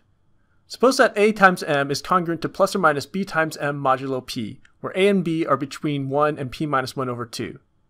Then since the GCD of m and p is 1, we have that a is congruent to plus or minus b mod p. But since a and b are both positive and less than p minus 1 over 2, they must actually be equal. Therefore, this list reduces to the following collection of least residues. We don't know exactly which values have a negative sign, but we do know that there are mu of them. We now multiply the multiples of m together, and we multiply the list of least residues together. These are equivalent to each other modulo p. We can divide out the p minus 1 over 2 factorial from both sides and apply Euler's criterion to conclude the desired result. We can actually convert the equivalence to an equal sign because the actual value of both expressions is plus or minus 1. In the next video, we will see how to use this observation to prove quadratic reciprocity. Thank you for watching this video. I'm currently dabbling with the idea of creating more videos like these for my classes, and I welcome constructive comments that might help me make better videos in the future. In the previous video, we discovered the law of quadratic reciprocity by looking at the nearly symmetric table of Legendre symbols q on p, where p and q are prime. Specifically, we saw that a pattern arose if we focused on where the symmetry was broken. Then we proved Gauss's lemma. Gauss's lemma is an important stepping stone for the proof of quadratic reciprocity presented in the book. It's worth noting that there are about a couple hundred different proofs of quadratic reciprocity, and so this is one of those theorems that can be a launching point for all types of mathematics. Theorem. If p and q are distinct odd primes, then we have p on q is equal to q on p, unless p and q are both equivalent to 3 modulo 4, in which case they are different. Notice that in the case that p and q are both equivalent to 3 modulo 4, we could also say that p on q is equal to negative q on p. To prove the theorem, let mu1 be the number of multiples of q in the set q, 2q up to p minus 1 over 2 times q, whose least residues modulo p are negative. And let mu2 be the number of multiples of p in the set p, 2p up to q minus 1 over 2 times p, whose least residues modulo q are negative. Then by Gauss's lemma, we can calculate each of these Legendre symbols in terms of mu1 and mu2. We can then multiply these equations together. From this equation, we can see that the Legendre symbols are the same if and only if mu1 plus mu2 is even. In other words, the Legendre symbols are different if and only if mu1 plus mu2 is odd. Therefore, our goal is to show that mu1 plus mu2 is odd if and only if p and q are both equivalent to 3 modulo 4. Our proof will be geometric. We will find two ways of counting the same set of lattice points in a certain region. The first time we count them, we will show that there is an odd number of points if and only if p and q are both equivalent to 3 modulo 4. The second time we count them, we will show that there are mu1 plus mu2 lattice points. Putting these two statements together will give us the result. The region we will be investigating is a diagonal strip of a rectangle in the plane. The rectangle is defined by these equations. The diagonal strip will be the region between these two lines. We have written the second equation in a non-standard way to demonstrate the underlying symmetry. However, for the sake of visualizing the picture, we will also write it in slope-intercept form. From this, we can see that the two lines are parallel. The key observation is that if the lattice point Mn is in the region, then the reflection of this point through p plus 1 over 4, q plus 1 over 4, is also a lattice point in the region. To see that this is true, we just need to examine the defining equations. There are a lot of algebraic steps involved in the calculation, so we'll stick to the high-level overview. If the point Mn is in the region, then the points Mn satisfy these equations. The first two equations can easily be rewritten to show that the point m'N' satisfy a similar equation. To see that this is equivalent to the original equations, we need to use the fact that m' and n' are integers. We do not introduce any new integers into the interval if we change the lower limit from 1/2 down to 0. The upper limit is an integer, so we do not lose any lattice points by reducing that limit by 1/2. The third inequality can be shown through direct substitution. Since the points Mn and m'N' are reflections of each other, there will be an even number of lattice points in the region provided that the reflection point is not a lattice point. In other words, the only way we can get an odd number of lattice points in the region is if p plus 1 over 4, q plus 1 over 4 is a lattice point. And this can only happen if p and q are both equivalent to 3 modulo 4. And this completes the first way of counting the lattice points. For the second way of counting the lattice points, first notice that since the equation of the diagonal is y equals q over p times x, and since q and p are both odd primes, that there cannot be any lattice points on the diagonal. Let's count the lattice points Mn in the region below the diagonal. We will fix the x-coordinate at some integer m. The y-coordinate n must lie between the two lines so that this is the required condition. After some manipulations, we can rewrite the condition in a more compact manner. Notice that the term in the middle is equivalent to np modulo m.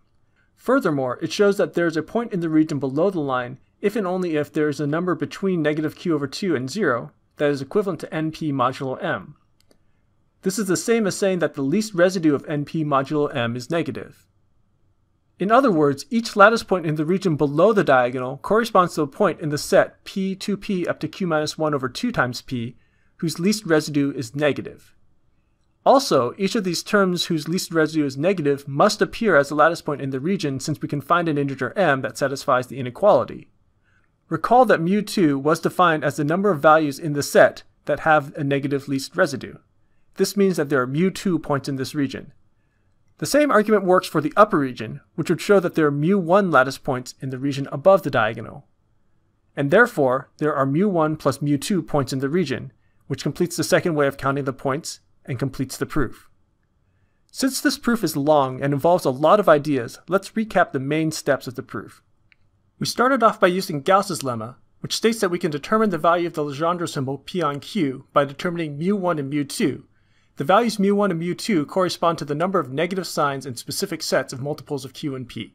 We used this to show that p on q and q on p are different if and only if mu1 plus mu2 is odd. We then counted the number of lattice points in a particular region in two different ways. One way showed that the number of lattice points is odd if and only if p and q are both equivalent to 3 modulo 4. The second way shows that the number of lattice points in the region is exactly mu1 plus mu2, and this gave us what we needed to prove the result. This proof is a little bit complicated, and you may need to watch the video a couple times to really understand it. Here's a full summary of the example that was used as the model with explicit calculations. It might help to work through the steps of the proof using this image to explicitly see where all the different values come from. Thank you for watching this video. I'm currently dabbling with the idea of creating more videos like these for my classes, and I welcome constructive comments that might help me make better videos in the future. Although the law of quadratic reciprocity only directly tells us about congruences modulo primes, it turns out that we can extend the ideas to other moduli. The first place to look for generalizations is at powers of primes. These are the lists of perfect squares modulo powers of 3 and 5. The pattern may not be immediately apparent, but if we write out all the elements of Z27 and Z25 in rows of 3 and 5 respectively, it becomes quite clear. We've boxed the quadratic residues and grayed out the terms that are not relatively prime to the modulus. The fact that everything lines up this way is a very interesting pattern that holds true in general. Theorem: if P is an odd prime and the GCD of A and P is 1, then the congruence x squared congruent to A modulo P to the n has a solution if and only if A on P is equal to 1. First, notice that if the congruence x squared congruent to A modulo P to the n has a solution, then we can reduce the equation modulo P to get a solution to x squared congruent to A modulo P. Therefore, if A on P is equal to -1, then x squared congruent to A modulo P to the n cannot have any solutions. Now suppose that A on P is equal to 1. We will prove the claim by induction on the power of the prime. When n equals 1, the assumption directly tells us that there exists a solution. Assume that x squared congruent to A modulo P to the k has a solution x naught. This means that x naught squared minus A is equal to m times P to the k for some integer m. We will now generate a solution of x squared congruent to A modulo P to the k plus 1. Let x naught prime be the inverse of x naught modulo P. Then x naught times x naught prime is equal to 1 plus rp for some integer r. Given this collection of symbols, we claim that we can write down a solution to the desired congruence. The proof is a direct calculation by showing that this expression is divisible by P to the k plus 1. There is a lot of algebra here, but there's nothing fancy happening. We start off by squaring the first term. Using the relationship above, we can substitute for x naught times x naught prime. We can also rearrange the minus a term and put it next to the x naught squared term to allow us to use the inductive hypothesis and make another substitution. Next, we expand out the middle term in order to get some cancellation. Notice that we can pull out a factor of P to the k plus 1 from the entire expression, which is what we were trying to accomplish. Technically, this calculation doesn't really involve the law of quadratic reciprocity. It's just an example of a calculation that involves quadratic residues. In class, we'll look at some calculations that do directly use the law of quadratic reciprocity. Thank you for watching this video. I'm currently dabbling with the idea of creating more videos like these for my classes, and I welcome constructive comments that might help me make better videos in the future. Now that we've got some experience with quadratic residues, we can start to look for some patterns. Here's a chart containing the quadratic residues modulo 5, 7, 11, 13, 17, and 19. There are a lot of places to look for patterns among these values. A surprising pattern arises when we count the pairs of consecutive quadratic residues. If we imagine that quadratic residues and non-residues are essentially random, we would conclude that about a fourth of the time we would get consecutive residues. This is pretty close, and it turns out that we can get an exact formula. Theorem: we have an explicit formula for n of p, where n of p denotes the number of pairs of consecutive quadratic residues modulo p in the interval from 1 to p minus 1. We will save the proof of this theorem for class. This video will be spent up building up the machinery that we'll need. These results are interesting on their own, as sums of this type have applications in other problems. The first theorem we'll prove is basically obvious once you understand what it says. Theorem: suppose Cj is defined for all integers j, and Cj equals Ck whenever j is congruent to k modulo n. Let R1, R2 up to Rn be any complete residue system modulo n. Then this formula must be true. This is just a fancy way of saying that under the right conditions, we can substitute the terms in a sum with representatives from any complete residue system. Notice that the set from 0 to n minus 1 and the set of R sub I are both complete residue systems. That means there is a one-to-one and onto correspondence between the two sets, depending on the residue modulo n. Since Cj is equal to Ck whenever j is congruent to k modulo n, we can see that the two sums have the exact same summands. Because of this, we have an alternate presentation of the summation notation that will help us to stay organized for the calculations that are coming up. We can read this as the sum over all residues modulo n. The theorem that we just proved shows that it doesn't matter which complete residue system we use, as long as the Cj satisfy the given property. Theorem: if p is an odd prime, then this formula holds. The value of this theorem is that it gives us access to working with sums of products of Legendre symbols. It may seem like a strange sum to consider, but we'll see that it arises somewhat naturally in the proof of the theorem to come. The proof of this theorem is actually an exercise in fancy bookkeeping, but highlights some of the standard techniques that are used in these types of calculations. We start off by observing that we can write the sum using the notation we just introduced. Notice that as n runs through all the values in a complete residue system, that n plus a must run through all the values as well. This means that we can substitute n plus a for n without changing the sum at all.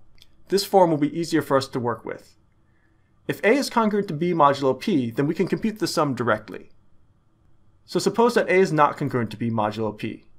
To simplify the notation, let lambda equal A minus B. Notice that when n is congruent to 0 modulo P, that the Legendre symbol is 0, and so we can pull that term out of the sum. Now that we are working with terms where n is not congruent to 0 modulo P, for each value of n in the sum, there exists an n prime such that n times n prime is congruent to 1 modulo P. Also, n prime squared on P is equal to 1, so we can multiply each of the sum n's by this without changing the value and rewrite the terms once again. Notice that as n runs through all the non-zero values in a reduced residue system, n prime must also run through all the non-zero values. And since lambda is not congruent to 0 modulo P, n prime times lambda must run through all the non-zero values as well. We will let m equal n prime lambda for notational clarity.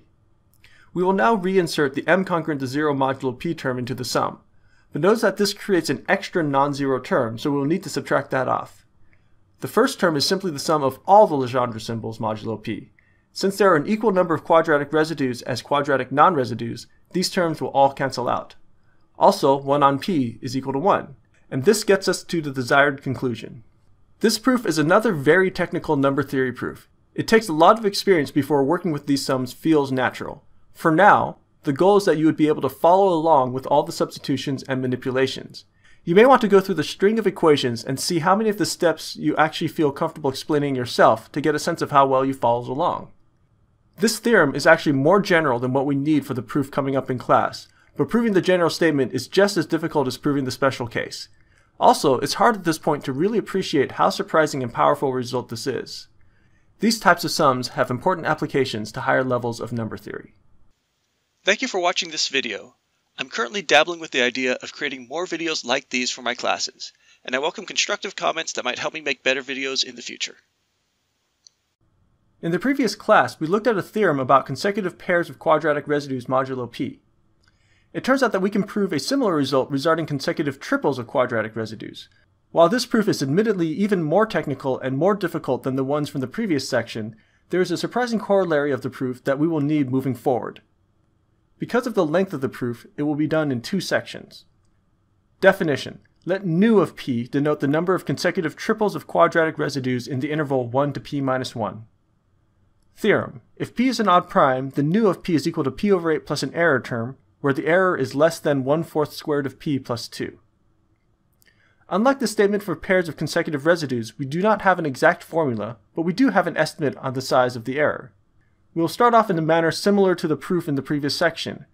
We first define C sub P of n as the function that counts the consecutive triples of quadratic residues. This gives us a formula for nu of P. Just as before, we can write an explicit equation for C sub P of n using Legendre symbols. We can plug this into the equation for nu of P and expand the product to get a long algebraic expression to work with. The first 7 of these sums are a type that we saw in the previous section. We will fill out the sums so that they are sums over a complete set of residues and then use our previous results to simplify it. Here are all the calculations. We won't be talking through them individually. We will move the P over 8 term to the left side and define the remaining quantity to be the error term. We will bound this above by maximizing all of the individually bracketed terms from the middle part with all the Legendre symbols. We will also round up the constant term because it's easier and doesn't have a significant impact on the end result. From here, we can see that the remaining challenge is to evaluate the sum of the products of consecutive Legendre symbols. Specifically, we must prove this inequality. In the next video, we will do that and finish the proof. Thank you for watching this video.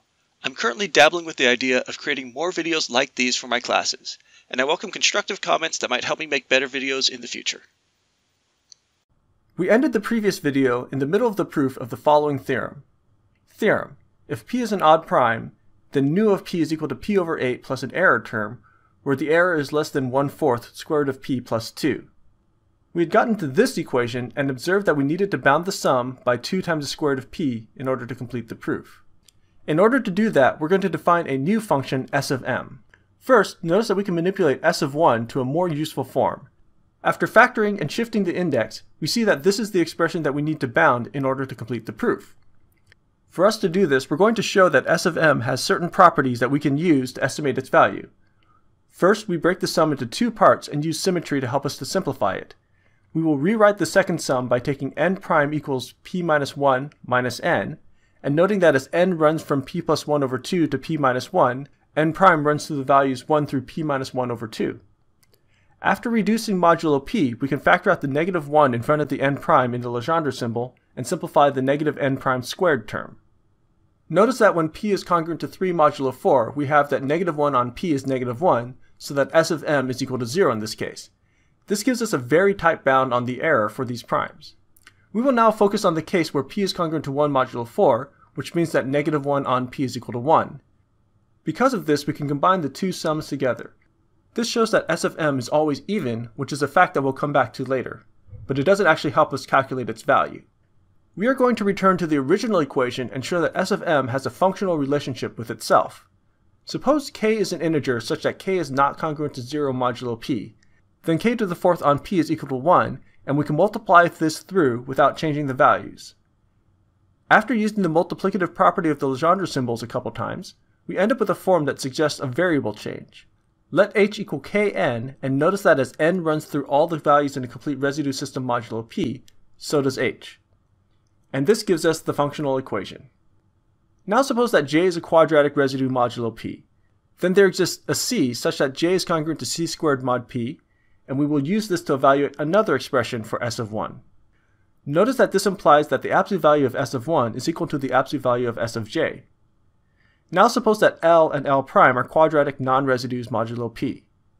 If g is a primitive root modulo p, then we must have that L and L prime are odd powers of g. Without loss of generality, we will assume that b is greater than or equal to a. Then we can let t equal g to the b minus a so that L prime is congruent to LT squared modulo p. We can apply the functional equation again to see that the absolute value of s of L is equal to the absolute value of s of L prime. What these two calculations show is that the size of s of m is only dependent upon whether m is a quadratic residue or non-residue modulo p. Therefore, since we know that there are p minus 1 over 2 quadratic residues and p minus 1 over 2 quadratic non-residues, we must have this equation. Before we launch into another series of manipulations, we want to note that s of 0 is equal to 0. With this fact established, we will manipulate the left side of the equation. We can add in the s of 0 term without changing the sum, and then after explicitly substituting in the formula for s of m, we can rewrite it like this. We can now apply a result from the previous section on the innermost sum. The next several steps are mostly simple rearrangements and substitutions. In the last step, we use the fact that p is congruent to 1 modulo 4 to conclude that both s squared and negative s squared are quadratic residues modulo p. When we substitute this back into the equation we were working with, we find that we get the result we've been seeking. This calculation also gives us an important corollary.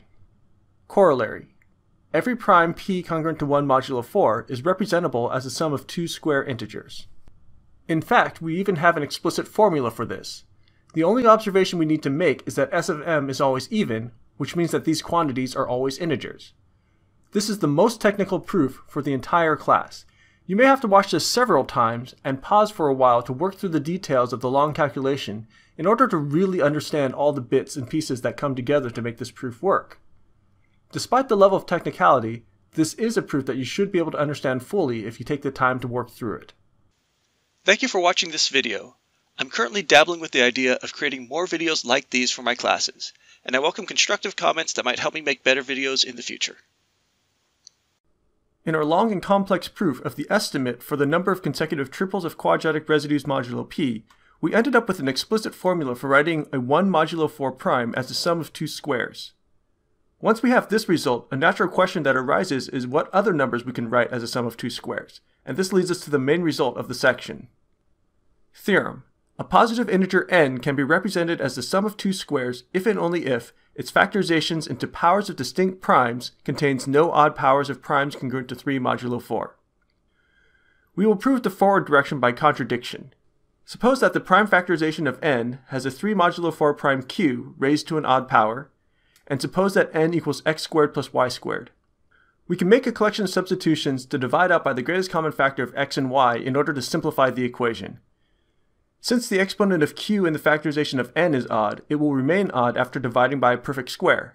This means that the exponent of q in n1 must also be odd. Furthermore, we know that q cannot divide either x0 or y0 because otherwise it would have to divide both, and we've already divided out all the common factors. This implies that there exists a u such that x0 is congruent to u times y0 mod q. After substituting, we get that q must divide 1 plus u squared times y0 squared. Since we've already shown that q does not divide y0, we must have that q divides 1 plus u squared. In other words, u squared is congruent to negative 1 modulo q. But this implies that negative 1 is a quadratic residue modulo q, which is false since q is congruent to 3 modulo 4. Therefore, the assumption that we can write n as a sum of squares is wrong, and all the 3 modulo 4 primes in the factorization of n must be raised to even powers. We will now prove the other direction. The key to this part of the proof is that the product of two sums of squares is expressible as the sum of squares itself. Also note that we have these equations. As long as each 3 mod 4 prime is raised to an even power, we can use these equations with the identity to write the number n as a sum of two squares. In class, we will be using some of these ideas to explore a question related to the Pythagorean theorem. Thank you for watching this video. I'm currently dabbling with the idea of creating more videos like these for my classes, and I welcome constructive comments that might help me make better videos in the future. We've seen that we can only write certain natural numbers as the sum of two squares. How many squares would we need in order to write every single natural number? With a little bit of experimentation, you will find that you can't write the number 7 as the sum of 3 squares, but you can do it with 4. And it turns out that 4 is enough for any natural number. But in order to prove it, we must first prove a lemma about sum of 3 squares. Theorem. For each prime p, there exist integers a, b, and c, not all 0, such that a squared plus b squared plus c squared is congruent to 0 modulo p. If p equals 2, we can take a and b equal to 1 and c equal to 0. If p is congruent to 1 mod 4, we know that there exists an integer a such that a squared is congruent to negative 1 modulo p. We can then solve the equation by taking b equal to 1 and c equal to 0. If p is congruent to 3 mod 4, let d be the least positive non-residue modulo p. Notice that d is greater than or equal to 2 since 1 is always a quadratic residue. And since d is the least positive non-residue, we know that d minus 1 must be a quadratic residue. So we can find an a such that a squared is congruent to d minus 1 modulo p. Next, notice that negative d is a quadratic residue, so that we can find a b such that b squared is congruent to negative d modulo p. By adding these two equations together, we get that a squared plus b squared plus 1 is congruent to 0 mod p, which shows that we can take c equal to 1 to satisfy the theorem. We will now proceed to prove the main result. The method that we will use is known as the method of descent. The way this works is that we'll create an equation with a parameter capital K in it, where capital K is some positive integer, and where the theorem will be proven if capital K equals 1. We will then show that if capital K is greater than 1, we can solve the equation with a parameter little k that's smaller than capital K. By doing this repeatedly, we will get a decreasing sequence of positive integers, which means at some point the sequence must reach k equal 1. This should feel a bit like induction because it's logically equivalent to it. The technical name of the property we're using is the well-ordering principle, which states that any non-empty set of natural numbers has a least element. Theorem. Every positive integer is a sum of 4 non-negative integral squares. First, notice that this mathematical identity proves that the product of two sums of 4 squares can be written as the sum of 4 squares. This means that we only need to prove that all primes can be written as the sum of 4 squares because we can build up all other natural numbers from the primes. We can use the result of the previous section to prove that 2 and 1 modulo 4 primes can be expressed as the sum of 4 squares, since they can be expressed as the sum of just 2 squares. However, the proof that we would use for 3 mod 4 primes works for all primes, so we will do them all in one step.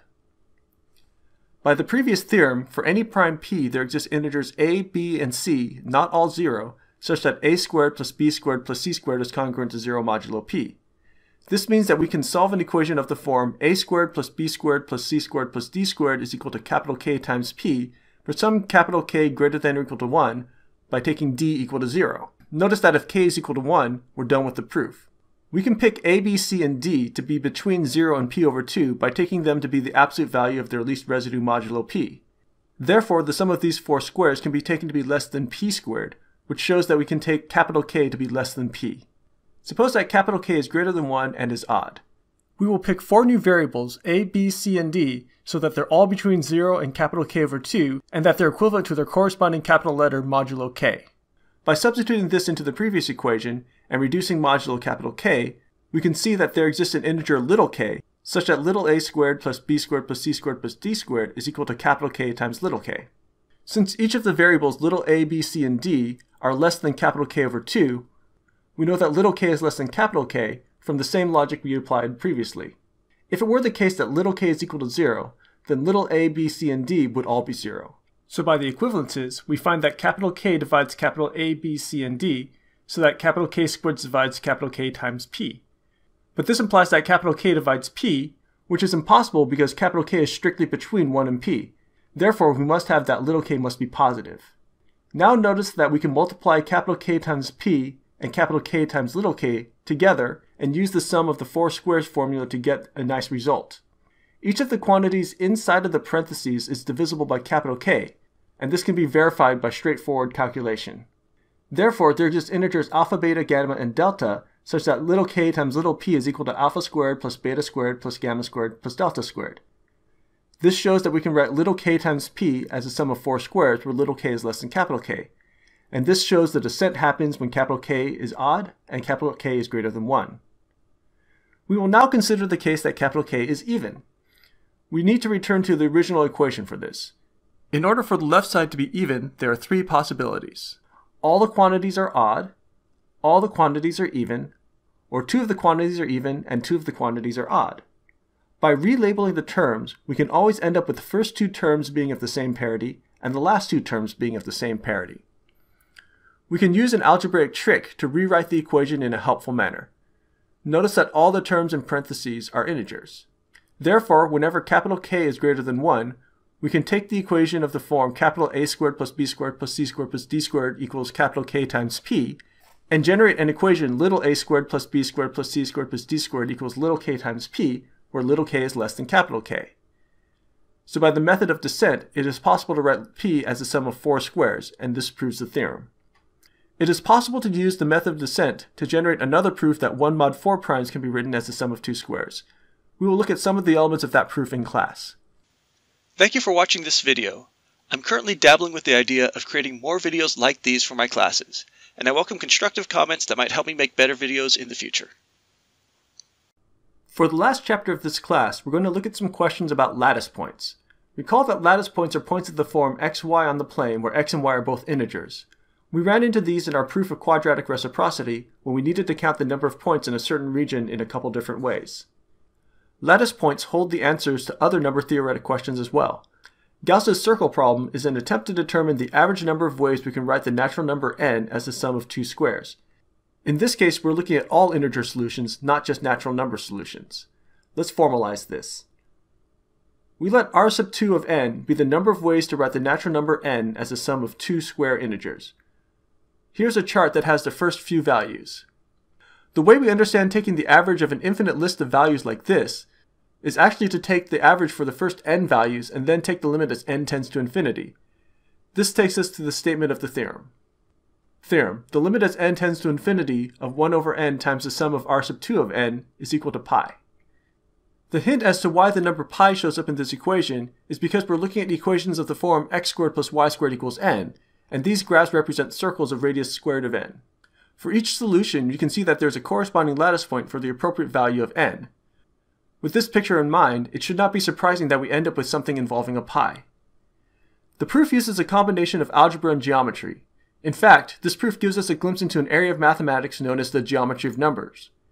In its simplest understanding, it's using geometric facts to tell us information about the properties of numbers.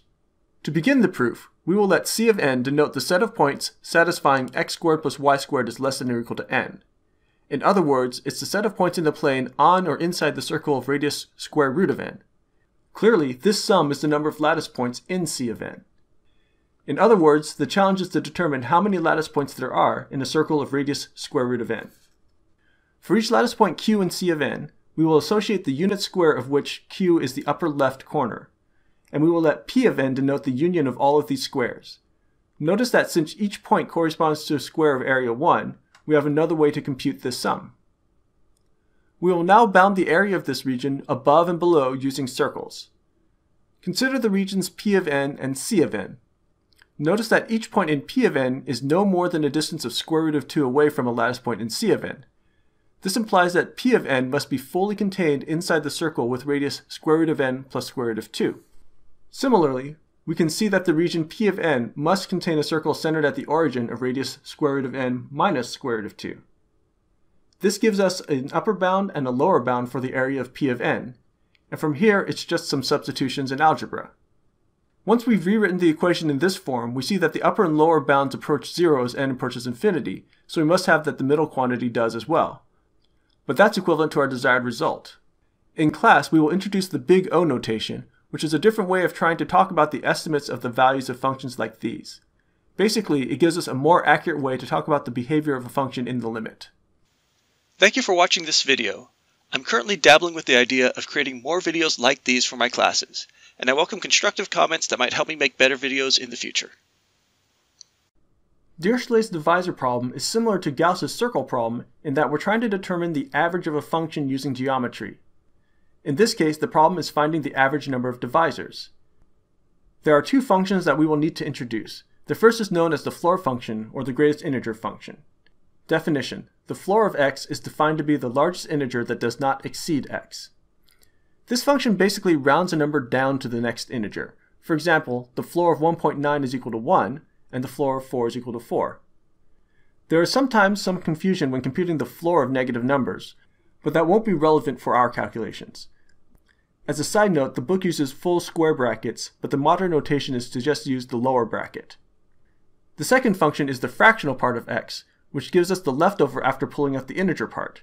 Definition: the fractional part of x is defined as x minus the floor of x. We can equivalently define this as the floor of x is equal to x minus the fractional part of x. Notice that the fractional part is always a positive value. We will now look into the divisor problem. Theorem: there exists a constant c such that the sum of d of n is equal to n times ln of n plus c times n plus o of the square root of n. If we divide through by n, this says that the average number of divisors is approximately ln of n plus a constant. This situation is similar to the one in the previous section in that we're just looking at lattice points inside specific regions. In this case, we're going to restrict our attention to the first quadrant since the divisors are always positive, and we'll be working with hyperbolas instead of circles. Notice that d of n counts the number of lattice points in the first quadrant lying on the hyperbola x times y is equal to n. This means that the sum of d of n is the number of lattice points in the first quadrant on or below the hyperbola x times y is equal to capital N. We can break that region into three parts.